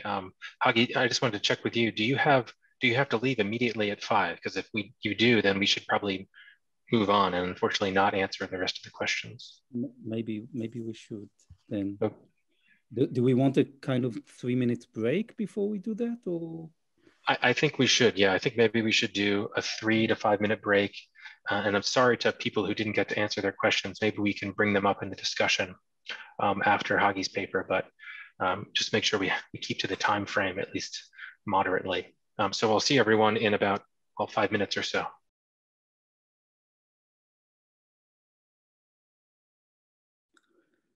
So let me begin. The two texts that I chosen were the one on Cézanne and Among the Philosophers, and the famous text on Heidegger. And let me concentrate on that. And if you'd like to bring up the other text in the discussion, that would be great. So I'll just begin. What is it that remains today of Shapiro's famous 1968 note on Heidegger and Van Gogh?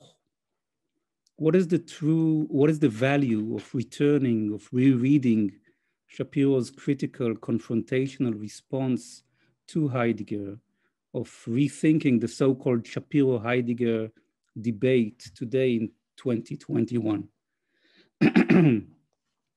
In the years since its publication, the Shapiro-Heidegger debate has become a common point of reference for theory, largely because of the influential introjection of Jacques Derrida. And I would even say that the whole idea of a debate is a construction by Jacques Derrida. In fact, there was no debate. I mean, I'll explain that in a minute. No real debate. And so I think it is to him that we owe the idea of a debate. But in spite of its wide renown, the episode between Shapiro and Heidegger, the Shapiro text, was never really taken to be more than a mere anecdote, one that has not contributed much to the future thinking on art or on painting or on the relationship between art history and philosophy.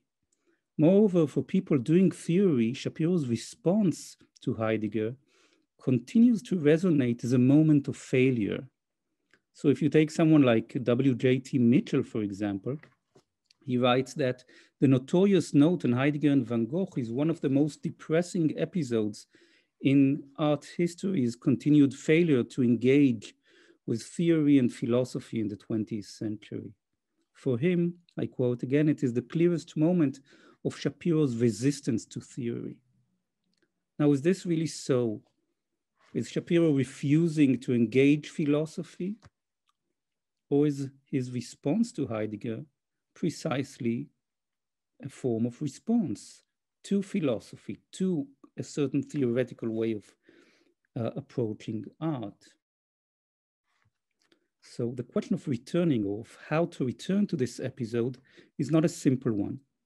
It's not that the debate is just there for us, waiting for us, and all we have to do is to jump in and take sides.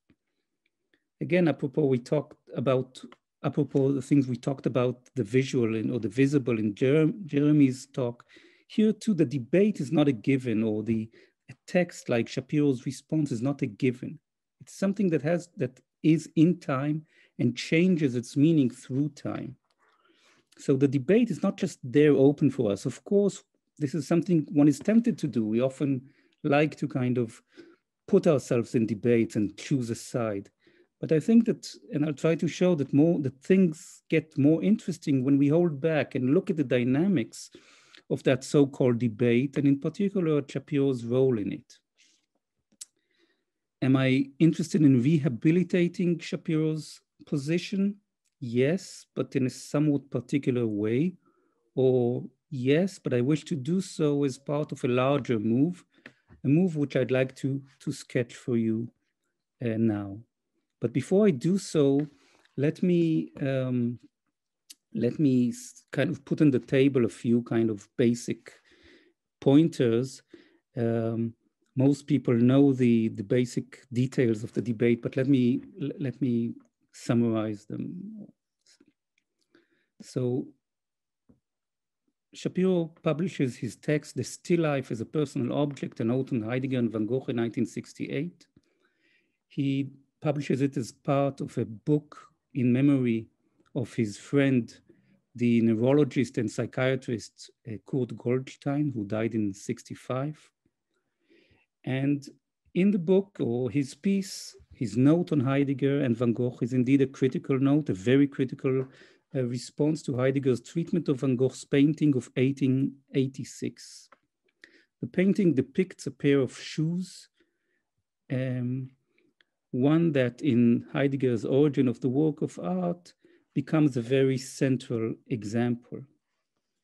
The painting functions as a key example in the Ursprung des Kunstwerks.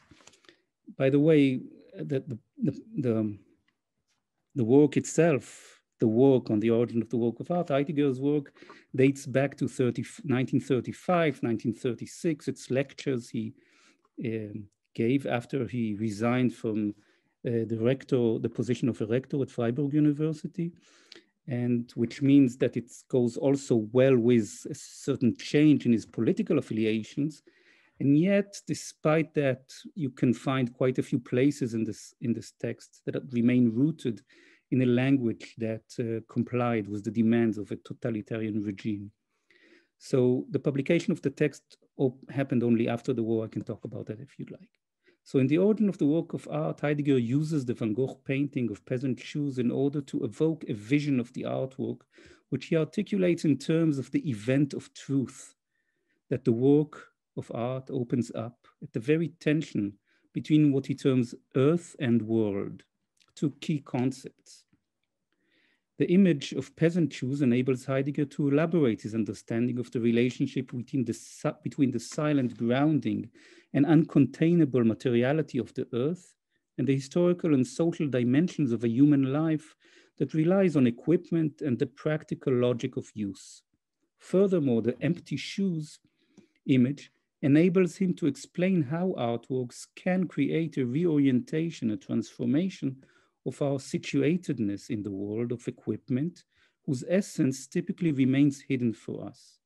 For Heidegger, the artwork uncovers the instrumental essence of equipment, thereby revealing both the limitation of instrumental reason and the forgotten, repressed potential of the earth.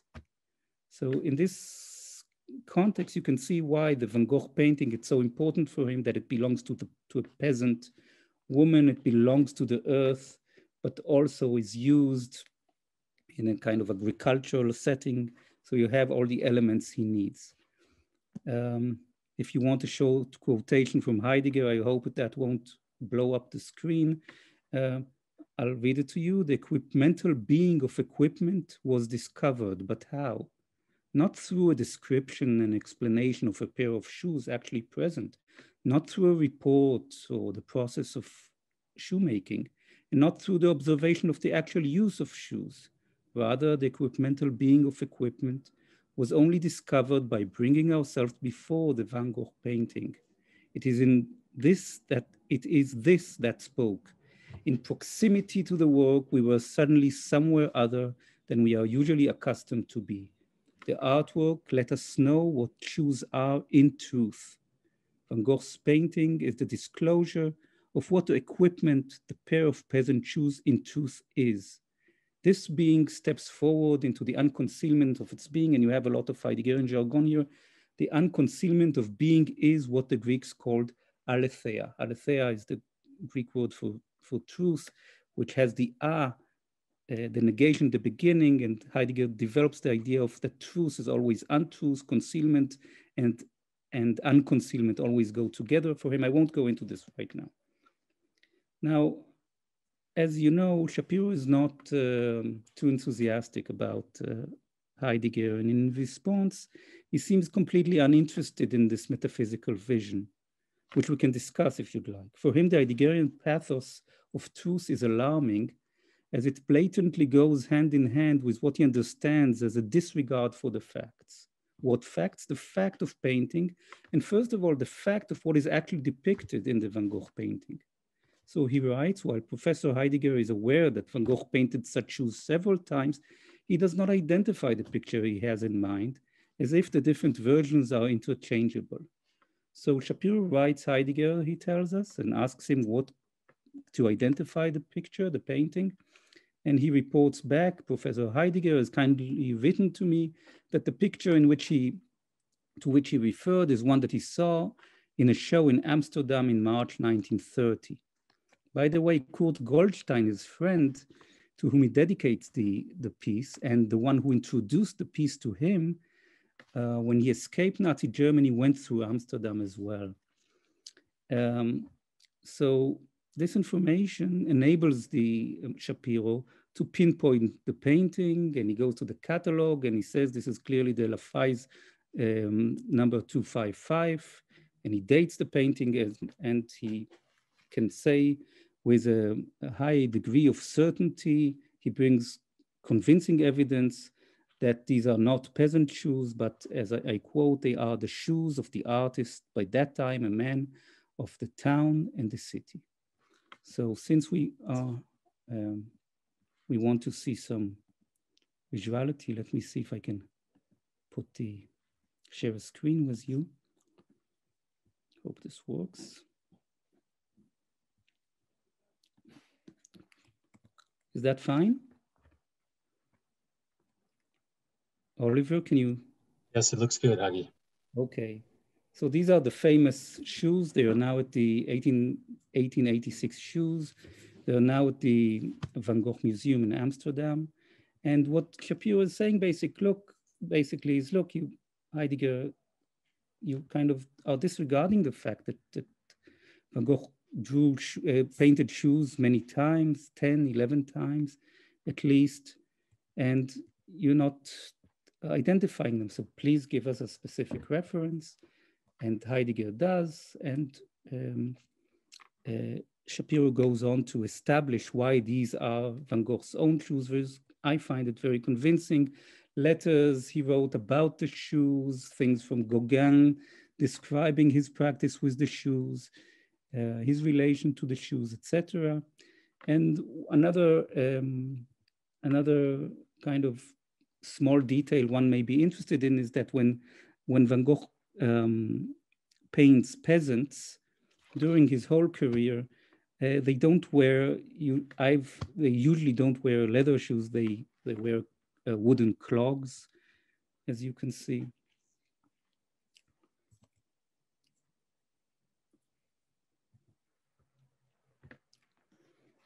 Okay.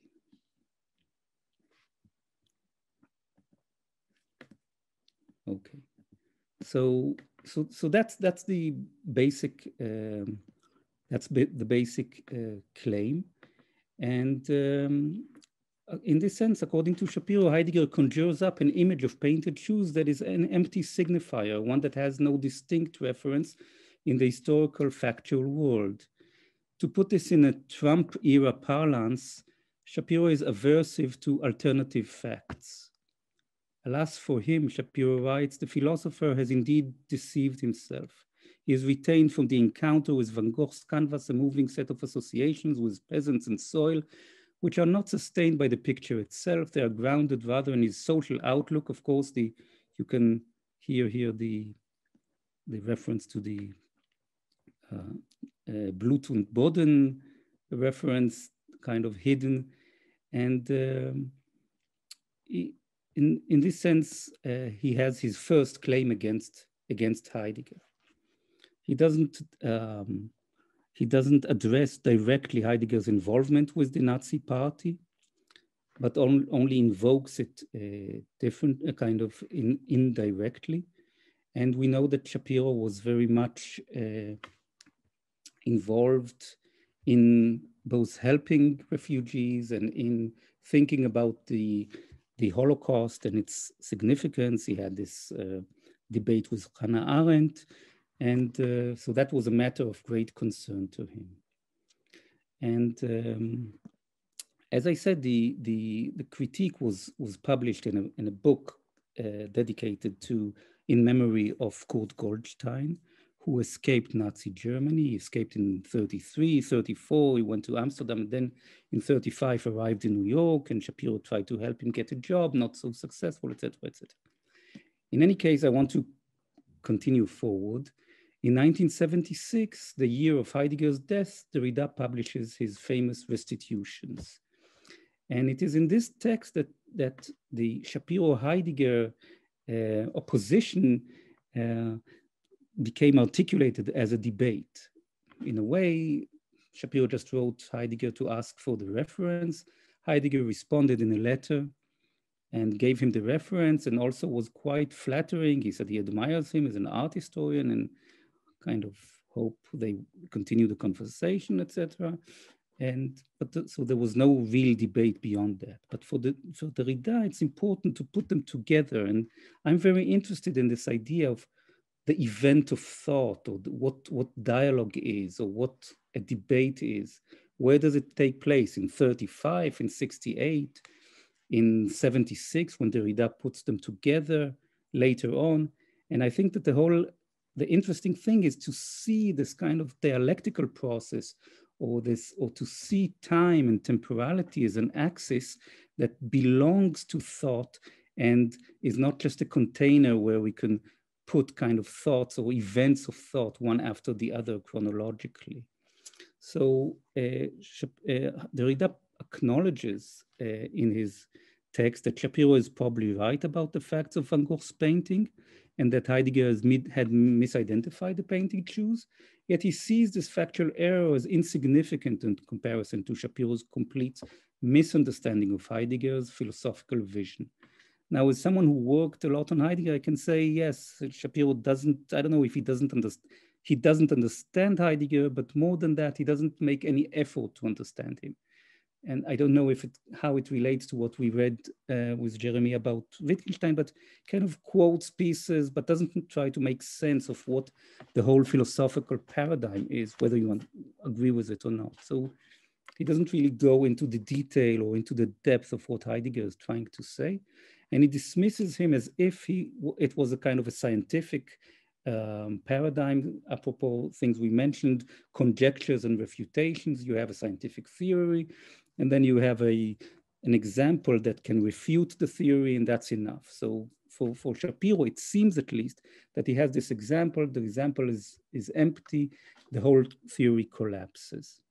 Now, of course, things are more complicated than that, and Derrida is someone who mocks Schapiro for that. In fact, he, in a way, is very critical of both Schapiro and Heidegger. And he's critical of them, and that's the reason also he kind of holds them together as a pair, Schapiro and Heidegger as a pair, analogous to the pair of shoes, because he sees in their insistence on this pair a certain affirmation of a modernist conception of meaning, of subjectivity, of world, that at the basis of which you find the human subject, that human subject which stands on 2 feet and wears 2 shoes, which are a pair, that is a self-same entity that has no plurality, no alterity as part of it, positing itself 2 feet on the ground, erect, usually phallocentric, etc., although in Heidegger it was a peasant woman. So this is the conception that Derrida wants to challenge, and in this sense he sees both Schapiro and Heidegger as partners of the same, as sharing the same modernist outlook. And yet, despite his general critique, and by the way, Derrida suggests let's not look at them as 2 shoes belonging to, as a pair, maybe they're 2 left shoes or something like that.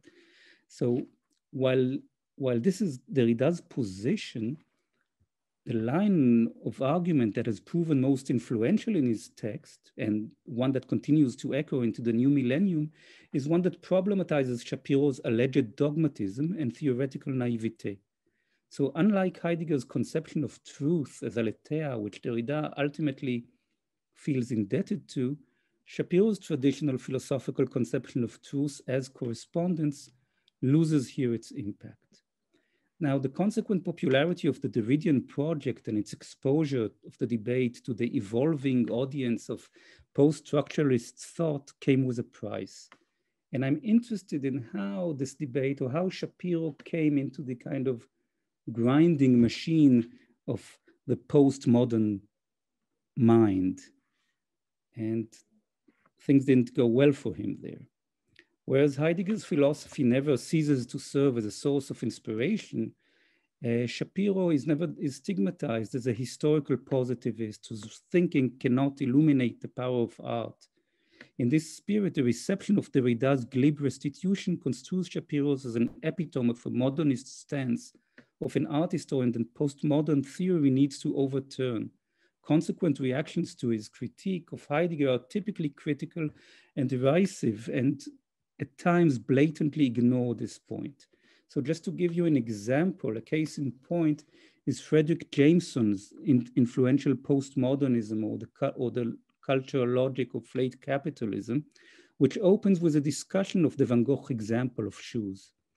Jameson, who is explicitly influenced by Derrida's restitution, ignores Schapiro completely and speaks of Van Gogh by embracing the Heideggerian Paar Bauernschuhe as if the identification of the shoes was never challenged.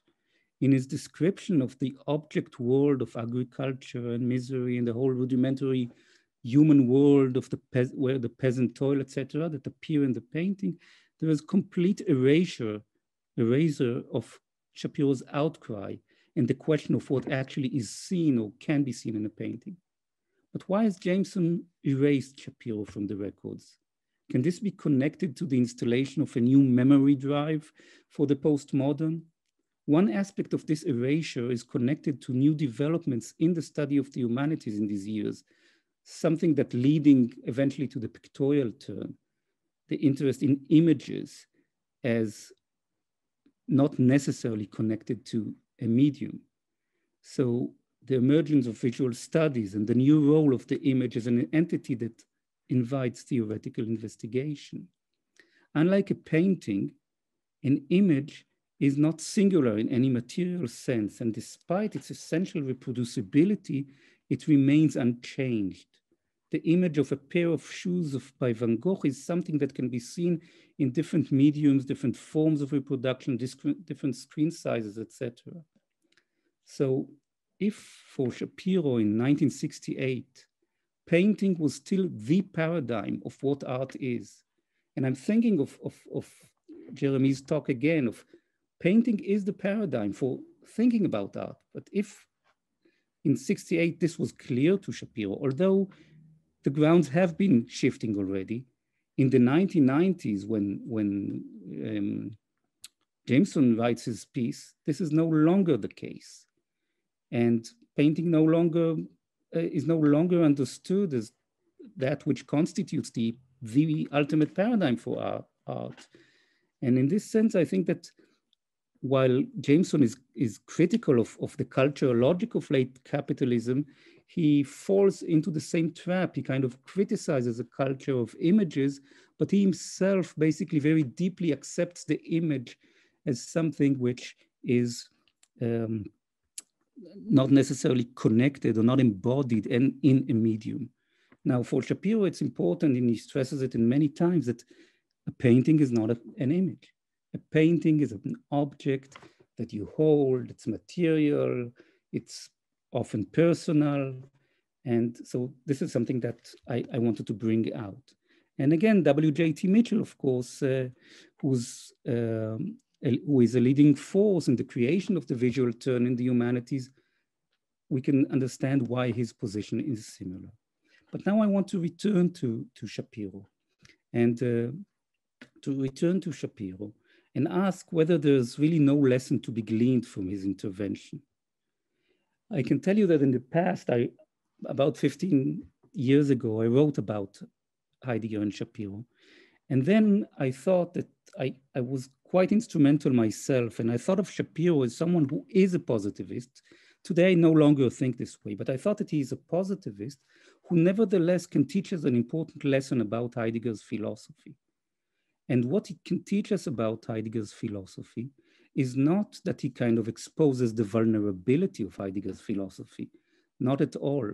What he exposes, I found, is that he exposes the ultra strength, the kind of thinking that is immune to its own examples, that is part of Heideggerian philosophy. And in this sense, he kind of exposes a big problem in Heidegger, in my view. But today, I want to take it a step further. And I want to ask, I mean, what I just described is still to think of Schapiro within the parameters of this constructed debate. But is there a way to take Schapiro out of this debate? What would it mean to read Schapiro on Van Gogh independently of Heidegger? Can we read him as an active rather than a reactive thinker? And the first step in this direction would be to recall that Schapiro had been engaged in studying and writing on Van Gogh's work since the late 30s, beginning of the 40s. And his monumental essay on a painting of Van Gogh is kind of a clear monumental starting point to look. And in this article, he addresses the gesture, the work of this painting produced at the end of Van Gogh's life, just before his suicide, where he writes that the singularity of Van Gogh's life lies in the fact that art was for him a personal destiny in the fullest sense. And here's where a notion that kind of continues to be important for Schapiro needs to be articulated. And this is the idea of the personal object or the personal dimension of art. And I can only read, I'll try to do it shortly. So let me read to you from the piece on Heidegger. He says, after he explains Heidegger's mistake, he says, Heidegger would still have missed an important aspect of the painting after the specific mistake. What he missed is the artist's presence in the work.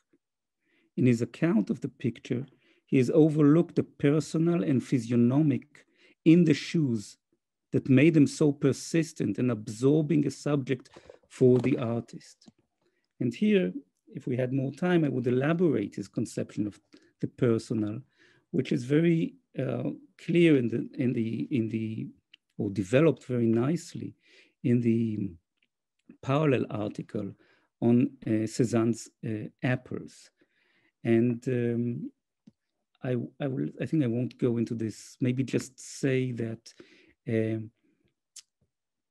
Maybe just say the following: that when he deals with the apples, of course, he's interested in the apples, but he is interested in also in a parallel agenda, which is to explore a dimension or a condition of painting that neither formalism nor iconography can articulate. And this condition has to do with the artist's personal presence in the artwork, a spectral presence that can be reduced neither to symbolism nor to psychoanalytic content, and that in Shapiro's view had explicitly called for recognition with the growth of still life painting in the 19th century. So in this sense, I want to say that we should understand the note on Van Gogh and Heidegger as indeed a note. That is, Schapiro sees himself as developing a whole conception of what the personal means in painting. He develops this intimate relation to Van Gogh, who becomes his, I don't know if dear patient or close, intimate associate. He analyzes his paintings very closely, all the things that Heidegger, of course, doesn't do. And in this sense, when he hears or when he reads Heidegger, it's not that he just needs to respond. He responds from within a world that is multi-layered, that is deep in its intuitions. And he responds to what he understands as a lack of respect to what he sees in the painting. That is this personal dimension. And if you want to take the notion of respect in a Kantian sense, for example, which is respect that is an openness to the thing in itself. The thing is not an instrument, but it's there in itself, and you're able to embrace it.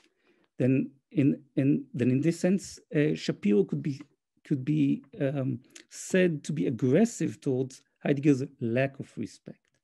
Now, I'll try to finish in a couple of minutes.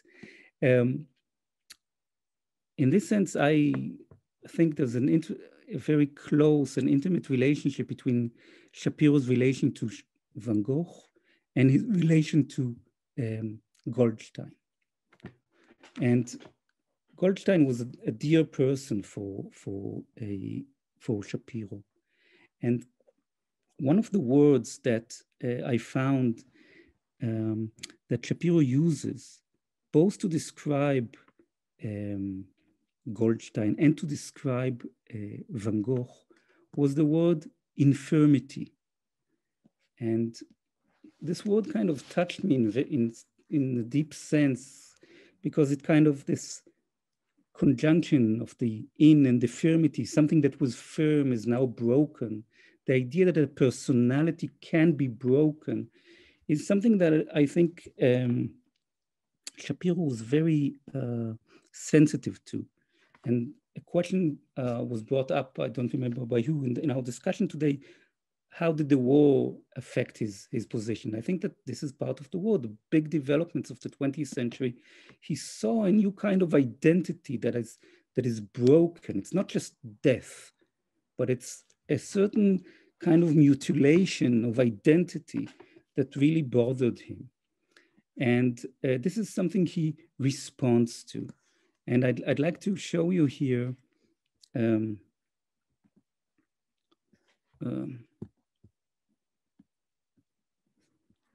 I'd like to show you, how do I, sorry. These are all personal objects for Schapiro. He describes, he analyzes them, and he explains why, in what sense Van Gogh touches these objects, the Bible and Le Joie de Vivre, etc. This is Goldstein. And I wanted to bring to you here something from the archive, which is a New Year card from Goldstein and his wife to Schapiro in this very vulnerable handwriting. It says, seasons, greetings, and a happy, healthy 1950, with thanks for all the stimulating hours in the year gone by. And it's signed by Eva Rothman Goldstein and Kurt Goldstein. Again, a certain personal object, very vulnerable. Probably, I forget the word for this beautiful flower. Oliver, can you, maybe someone can help me with the name of the flower? It's something with a cyclamen. Cyclamen, right. A cyclamen. So vulnerability is part of this very tender, and tenderness as well, part of this flower. And I think this is the kind of thing that touch Schapiro. Now, all this, very interestingly, is gone from contemporary art history and art theory. Now, we need to remember that 1968, of course, it's gone. You think of the death of the author, Roland Barthes, and of course, Derrida. And there's an erasure of this dimension, which has good reasons. I mean, we can see why this need for the body, for the origin, for the self that is there in its vulnerability, holding on the world of meaning is needed, and why one would want to criticize it. But I want to say that with this criticism, something very precious is also lost. And the way I would like to return to Schapiro is precisely by understanding, wait a second, am I sharing screen now? No. No, sorry. So the way I want to return to Schapiro is by understanding that there is a loss here.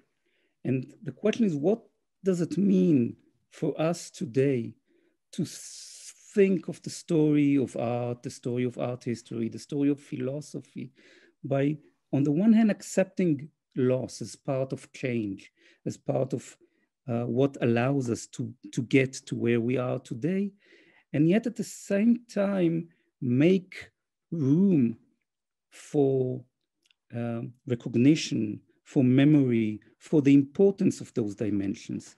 And to conclude, let me just say that I return here to Derrida's notion of restitutions.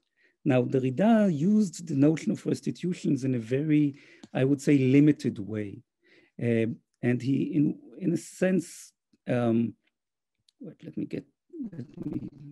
don't know how to get out of this.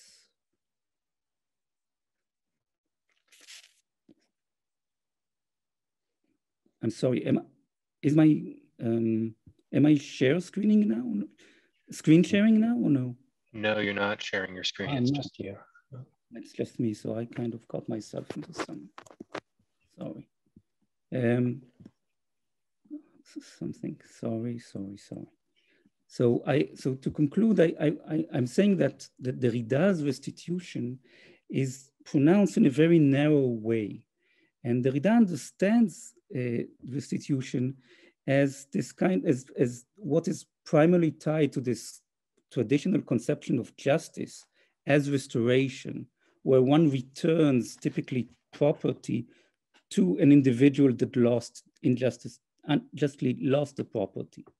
And the underlying assumption of this conception is that injustice disrupts an advantageous state of affairs that can in principle be restored, and that this restoration will allow for a return, a reassertion of that past equilibrium. Now, Derrida is contemptuous of that, and he relates restitution, or he ascribes restitutions to Schapiro. Schapiro for him is someone who does art history by manner of restitution, trying to see who the shoes really belong to.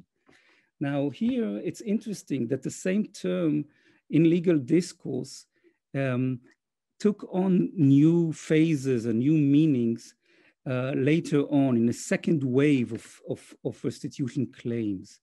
And in the 1990s, whereas the first wave of restitution had to do with property that was supposed to be returned to their origin countries of origin, in the 1990s, there's a second wave of international restitution efforts that is marked by the declaration of the Washington Principles on Nazi confiscated art. And this restitution paradigm sets as its aim to deal with the claim of individual Jewish victims, which at the same time to put forward an ethical code for museums, as you know, obliging them to research the provenance of their collections, etc. Now, the emergence of this new paradigm of restitution is based on the understanding that most survivors of the Holocaust are no longer alive to be given back what was unjustly taken away from them. So as such, the underlying assumption of a restitution claim today is the impossibility of a real return to the conditions of the past. A restitution claim is thus a claim for the restitution of memory, a claim for recognition of the intimate, Schapiro would call it the personal connection between objects and person beyond the obvious capitalist implication. And I would like to end with a question, whether this, I believe that this paradigm can teach us, and my question is, what can it teach us about the debate? And in this sense, how can the debate allow art history and philosophy can engage and be part of a new hermeneutic of restitution? So here I end. Sorry if I was too long. Thank you so much, Hagi. That was great. Also, very nice to have a conversation. I mean, your presentation really felt like a kind of a conversation, which I think felt like it matched very well with much of what you were saying.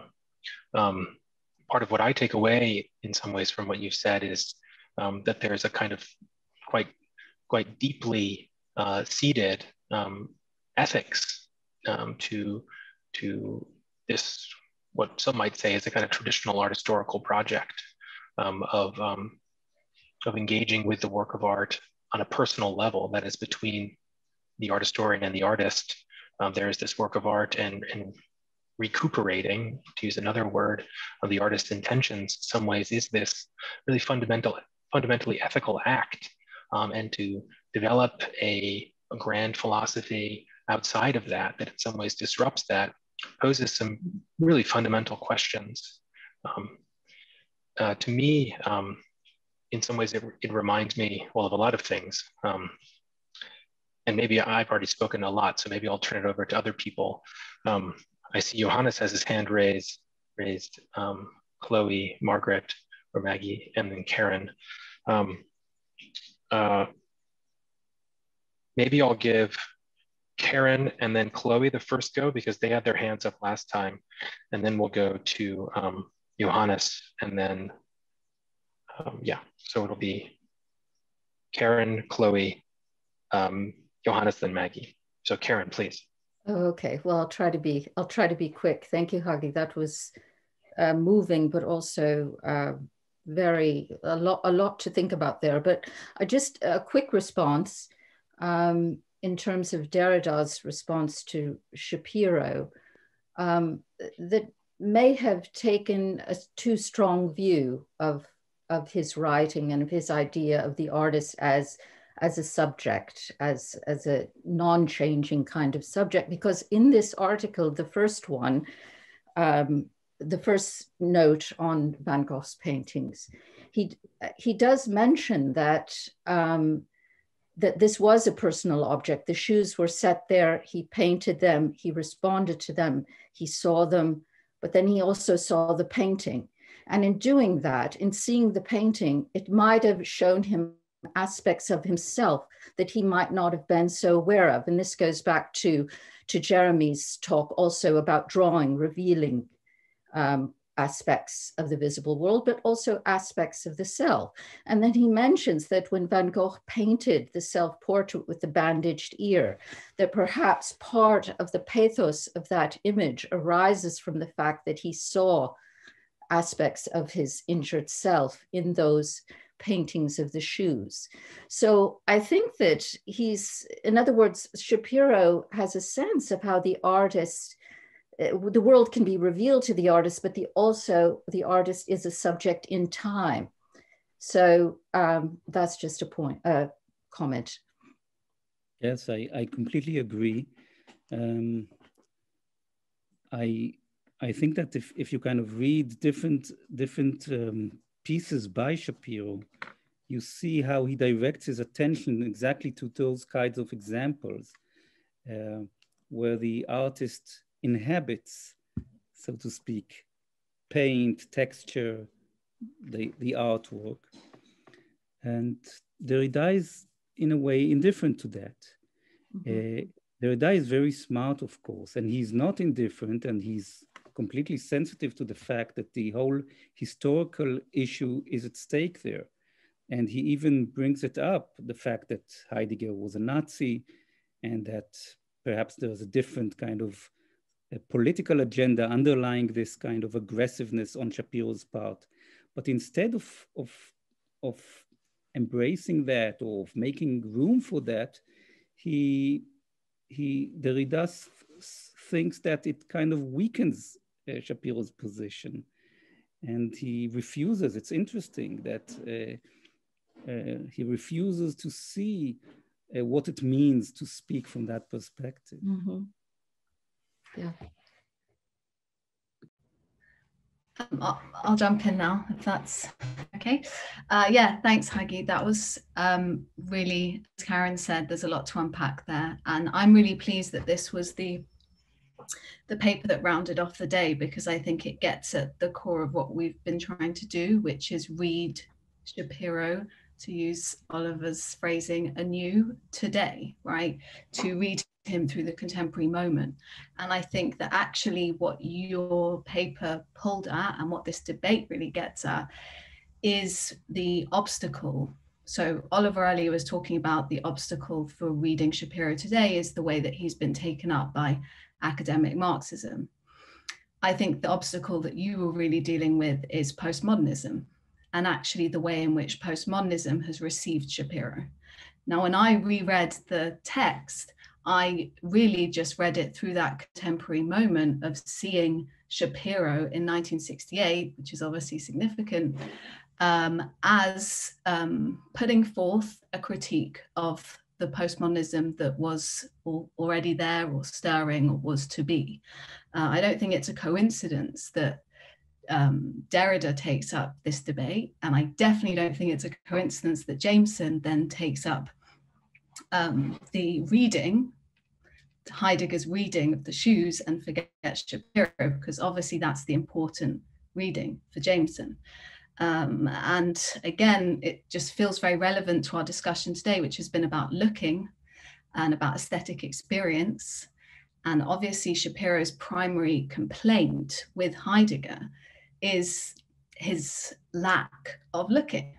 He didn't look, he didn't know, he wasn't exactly sure at the time of writing which Van Gogh it was. And that was Shapiro's complaint, because he was, as we've mentioned a few times today, invested in a certain modernist idea of aesthetic experience and of looking. And another way in which just another thing to add on is something that's so poignant in Oliver's book, which is the way in which Shapiro thinks with these interlocutors, and the way that he understands his own thinking by almost disagreeing or having these, what Oliver calls critical debates with other people. And I guess the kind of latent critical debate that's happening in the Heidegger-Shapiro debate, and I would push back on your characterization of it not quite being a debate. I do think he has something critical to say, is his critique of postmodernism, or the postmodernism that would become, and for whom Heidegger would of course be very important. So I guess my question is, you talk about rehabilitating Shapiro, and Oliver talked about reading him anew. And I guess my question is, to what extent do we have to overcome the legacy of postmodernism in order to return legibility to Shapiro? So thanks a lot for your comment / question. I think you really understood what I tried to say. And first, about the question of looking, I completely agree with you that for Shapiro, Heidegger's problem is not just the misidentification of the shoes, or not that there was something that he couldn't see on a particular moment, but that he's a philosopher that doesn't look. Philosopher that allows himself to talk about the visual without looking. So that is a very good point. Now, I think that you're also right that it's somehow not coincidental that we're talking about 68, and the world is changing, politics is changing, philosophy, theory is changing, art history is also changing, and the practice of art itself is changing. And when I use the word rehabilitation, I don't remember if you remember if you remember my qualification there. I'm not interested in rehabilitating Shapiro per se. I'm interested in kind of integrating him into a moment, or what I call the hermeneutics of restitution, that is interested in the whole kind of move that takes us to where we are today, in a way that allows us also to come to terms with roads not taken, or with junctions where certain decisions were made and others were kind of pushed to the side. And I think that one of the main problems today for theory is that we have become completely forgetful of those junctions. And in this sense, Shapiro, for me, opens up this landscape. I have one quick thing to say, and then I'll turn it over to Johannes for your question. But I just noticed that there's this passage in one of the texts that you had us read, Hagi on Cézanne, where Shapiro says, speaking about Feuerbach, he says, a true philosopher does not have a philosophy. What a philosopher does is philosophize, examine, question, investigate, seek consistency, discover inconsistency. To claim for himself a complete or perfect system is not a philosophical attitude. And I think that's a quite remarkable quote from Shapiro, especially in relation to this Chloe's comment about postmodernism and Shapiro's modernism, and how one of the things I've kind of thought in a certain crude way, I suppose, is that often under the postmodernist lens, and certainly as I read Derrida and many of the other commentators on Schapiro through Derrida, they almost treat Schapiro as if he didn't have a theory, right? You see that in Mitchell's comment. It's not theoretical at all. It's atheoretical, as if positivism, if Shapiro is a positivist, which I'm not totally sure he is, at least in all understandings of the term, as if that's not a theory. But of course it's a theory. And one of the remarkable things I think about Shapiro's theory is precisely this emergent quality, that he was very, very willing, right, to engage in a kind of revisionary practice. And even in the debate with Heidegger, right, in the second note that he publishes in 1994, and then even in the first note, when he republishes in 1994, the note from 68, he actually revises his text, revises that text to be more subdued, less assertive, less authoritarian than it was in the original text. And to a certain extent, I think that kind of reveals something quite deep about Shapiro's own views. That, well, I guess that's more of a comment than a question. And now I'll turn it over to Johannes for a question. Just a quick response. I think you're completely right. To say that Schapiro is not theoretical is absurd.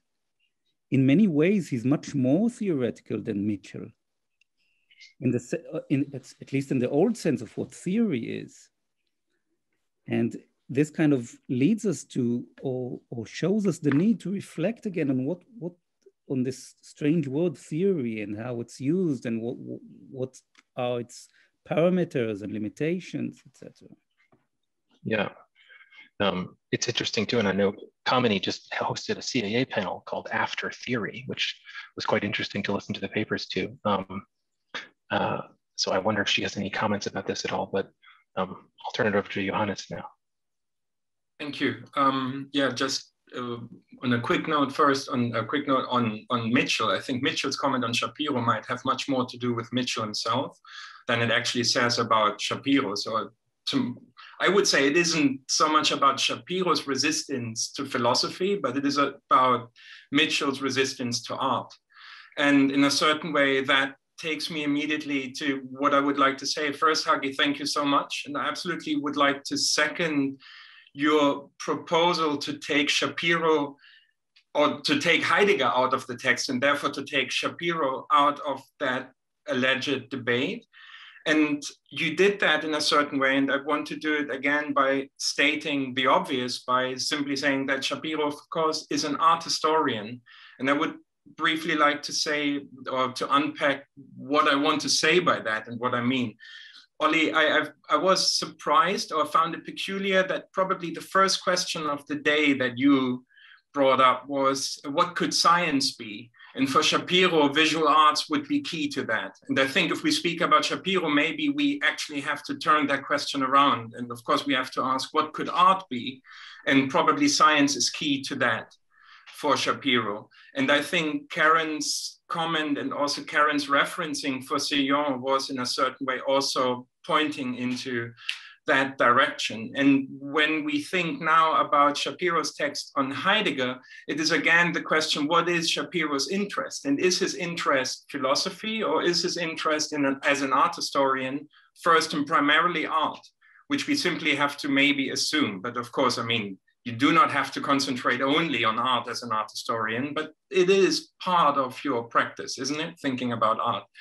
And so what I find so, I mean, it's also a very ironic text, isn't it? Because Schapiro, what he's doing is he's acting as a very conventional art historian by doing something that is part of an art historian's practice. A philosopher has written a text, has referenced a painting, an artwork, and Schapiro tries now to uncover what artwork this was or might have been. So in a certain way, I think of Nicholas Cusano's Divisione Dei and the portrait that he is referencing in that treatise. And generations of art historians have thought about what portrait this might have been. So this is a very conventional thing for an art historian to do. And I just want to emphasize that again, because in a certain way, I thought it was so interesting. Throughout the afternoon, we discussed Schapiro in science, Schapiro in drawings, and now Schapiro in philosophy. But all this is, of course, about Schapiro and art, and Schapiro as an art historian.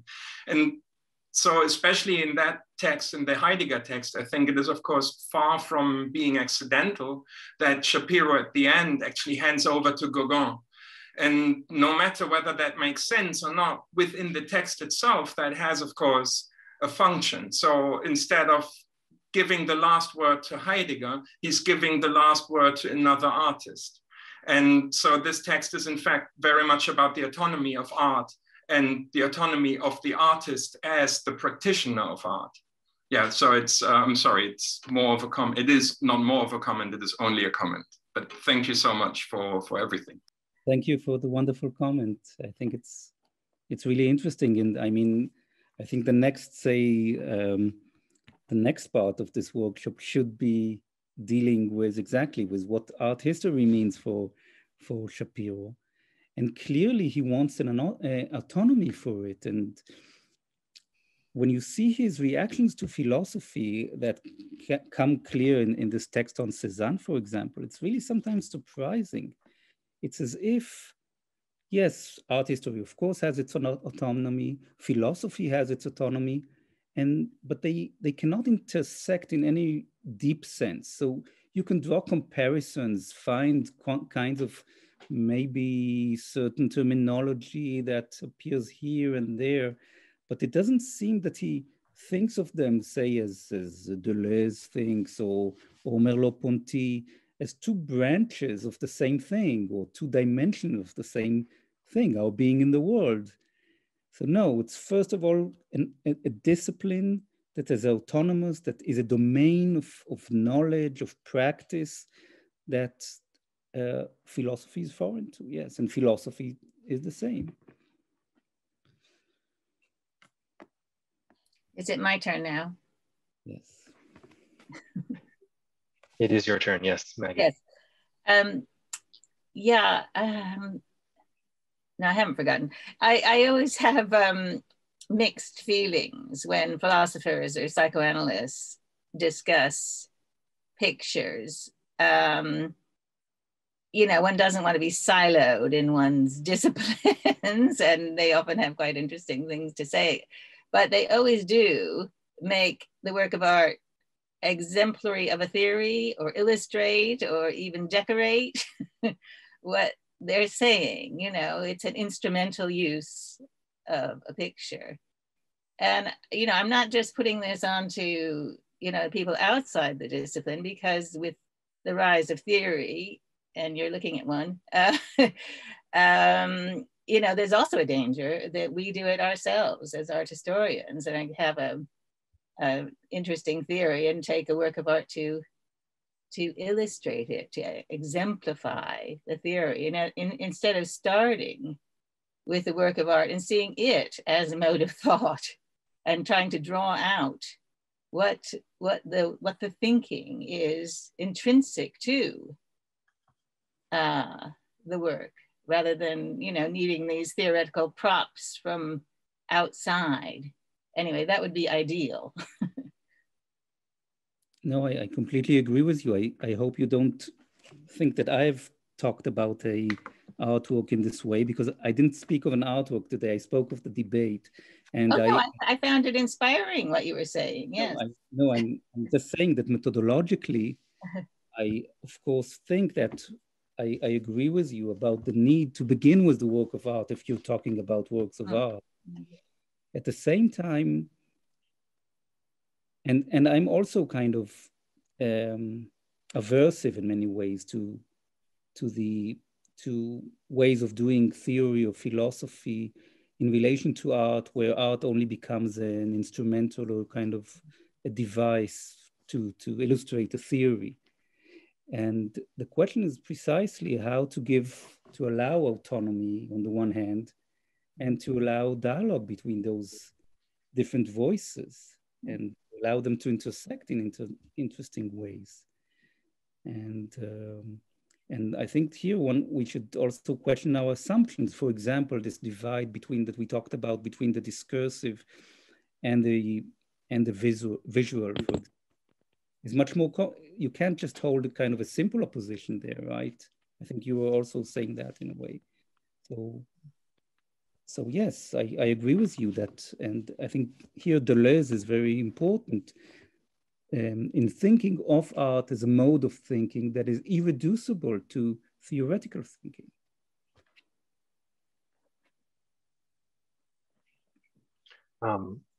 I think now maybe it's Kamini. Did you have a question? I see your hands raised.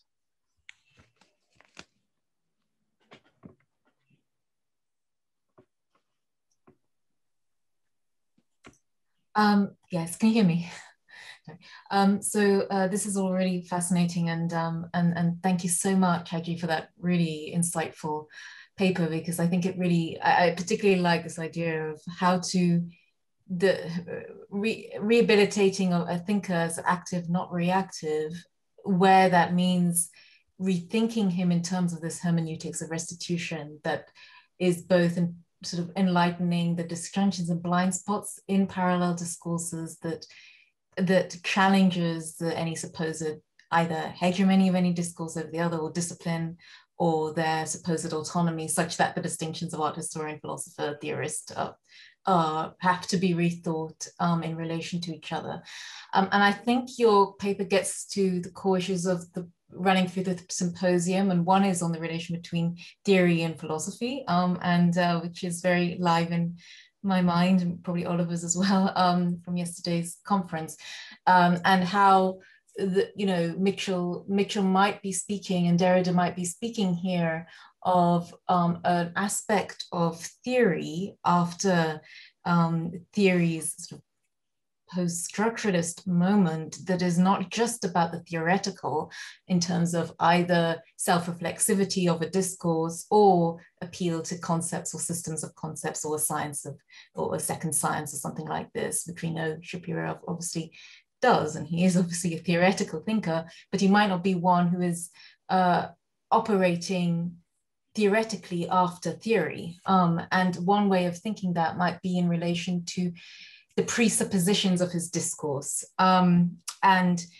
the presuppositions and givens of his own thoughts and discourses. And I think this is where Derrida's criticism of Schapiro are still alive, in the sense of, what's at stake here is that Schapiro assumes he knows what is at stake in painting or discourse.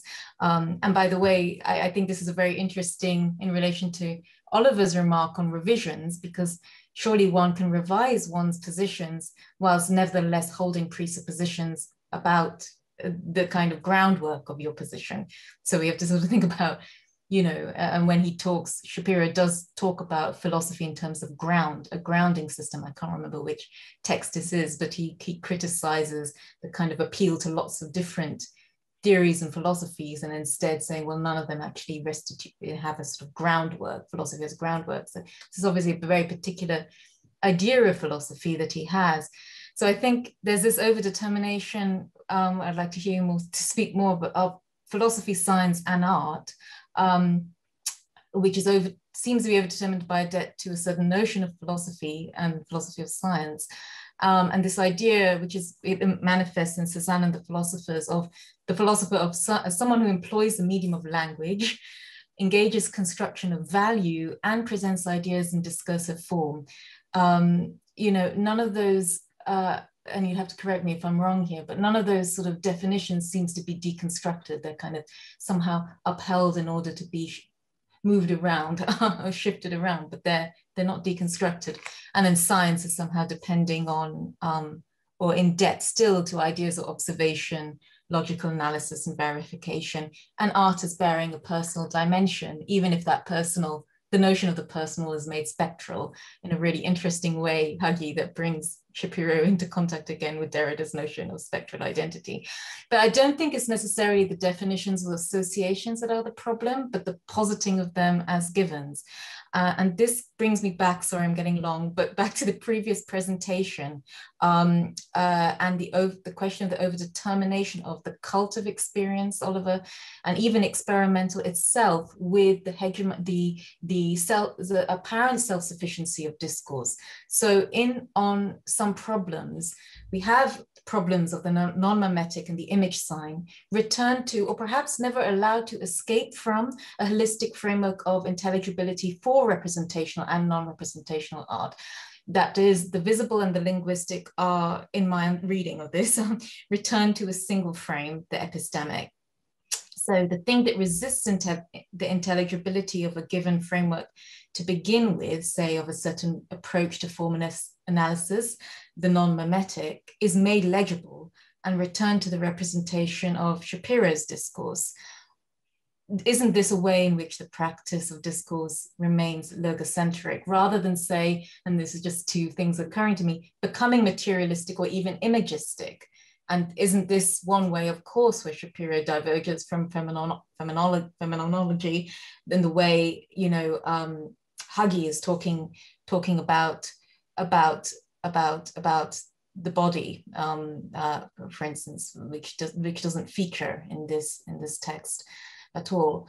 So, and I think something happens which is similar in the Wittgenstein essay. The hegemony of representation seems to overdetermine the idea or the experience of drawing. So in order to draw both known and unknown objects, the artist does not need to know what they are, but to reproduce the appearance of their form, which is a sentence that kind of indicates that the notion of drawing is overdetermined as reproduction in the sphere of the visible.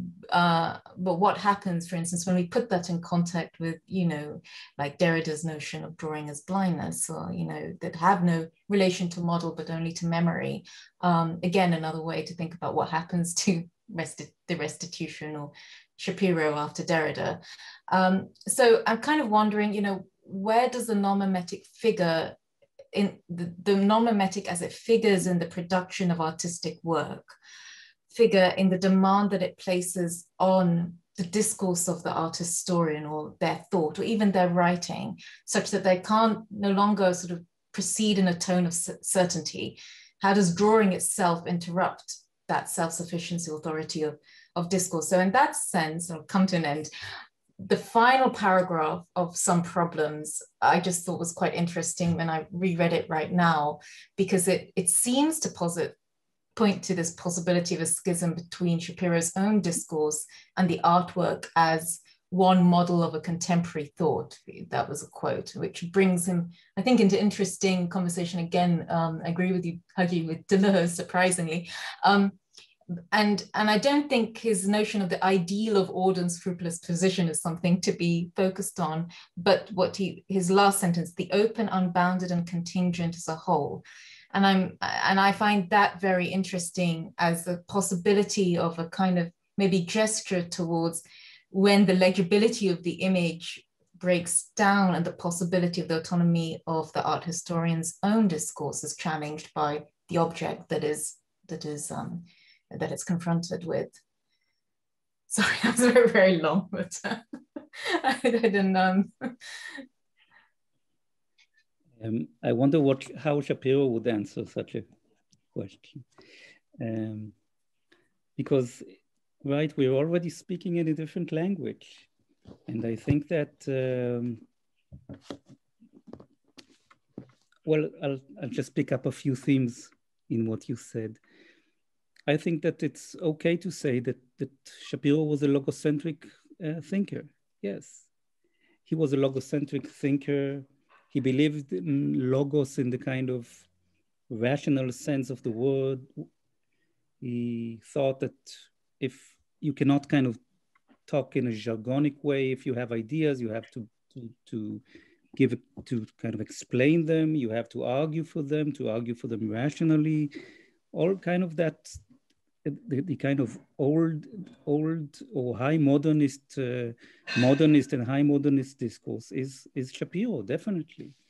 And we're no longer there. And we're no longer there also in terms of what phenomenology was about, in terms of presence that is primordial, or that is at least primal, the primacy of perception, etc., etc. Now think of our condition now with the pandemic. Kind of screens have become our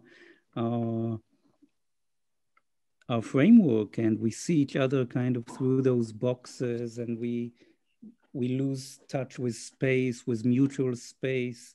The whole question of what it means to relate to the other is kind of fractured. We live in a different world than the one Schapiro lived in, and yet there are a lot of similarities and continuities. And so in this sense, I think the point is how to engage with this otherness. It's a question of otherness that is there, which we can engage with. And of course, Schapiro didn't have, I don't know what he would have thought about, say, Derrida's difference or his concept of writing. I mean, that would probably be very foreign to him and less explained in some very specific way that he could then say it's, like he says about Benjamin, that it's compatible with logical positivism. I don't know, but what comes to mind here is this very beautiful quote that Oliver brought at the beginning of his talk about the relationship to other cultures. And right, he said there something about thinking kind of being in the circle of of being satisfied with understanding another culture means you're outside of this culture. And the idea is to engage with it. So I think that Schapiro was a person who called us to engage with things. He engages with artwork, he engages with people, he cares about people. And I think that one part of his legacy is a call for us to engage with him, to be open to what is no longer part of our world, but has to do with the roots of who we are. So that's where I'm standing, more or less. I take, for example, you mentioned Derrida, for example, in his work on blindness. Take Derrida's text on Memoirs of the Blind. The exhibition he curated and the text. Can you say that Derrida understands about the visual as Schapiro does? I think it's clear that Derrida doesn't, apropos not looking, Derrida is very sophisticated on many levels that have to do with language, but when it comes to the visual, Derrida is kind of quite mediocre, I think. Could I say something in reply to that? Yes. Please, Sarah. Yeah, the thing I like most about your talk, Hagi, which I retain visually as well, is the tenderness of the little vase of blossom by Van Gogh and the relationship with the photo, the photo by Goldstein. And I just wanted to say, I also sympathize with the person who said that Mitchell is really writing about Mitchell, because there is this idea of people's careers and agendas. And what I wanted to say is I worked on Derrida's very, very last text, because obviously he may be wanting to be a bad boy and jump in with the big guys and quote Heidegger and practice détournement and so forth in macula. But at the very end of his life, when he's got cancer and cannot even sign his name because he's trembling so much, he writes the most beautiful text for academe, for whom he's been writing all his life since the 1970s. And he talks about the voyage of drawing, the autobiographical gap between what is seen and what is written about it and what is really going on, and elective affinities. And he ends up with the phrase, the psyche between friends, so that in the end, he comes full circle. He's not writing again, of course, about Heidegger and Schuse and Schapiro, but he comes full circle back to your very, not just friendship, but of course, intersubjectivity between people. And also, I do believe when I talked about empathic projection, the fact that art history is also an exercise, a futile exercise of intersubjectivity with dead speakers. So that I just wanted to you know, make a little claim for a later and possibly not necessarily chastened, but different Derrida, who respects the same things and the same concept of friendship and the psyche between friends as Meyer Schapiro. I completely agree. I think Derrida, I mean, the last writings of Derrida are ethical, very much so. And he also has this very nice small book on photography. Athens Still Remains, on what is the name of this French photographer? I can't remember. I forget now too, but definitely I completely agree with what you say. I think, unfortunately, we're well over time, and we do need to hand the Courtauld Zoom back to the Courtauld, back to the research forum. I think that was a very productive conversation, and I think it was really rewarding for everyone, certainly very rewarding for me. And I'd just like to thank everyone for participating, for raising the questions, for criticizing Schapiro. There's lots of room for that, and I tried to bring some of that in early, but also for trying to think with him and to think through him in our current moment. So thank you again for everyone, and I'll maybe turn it back to David. So much. That was magnificent. Thank you. Just what we ought to be doing here. Thank you.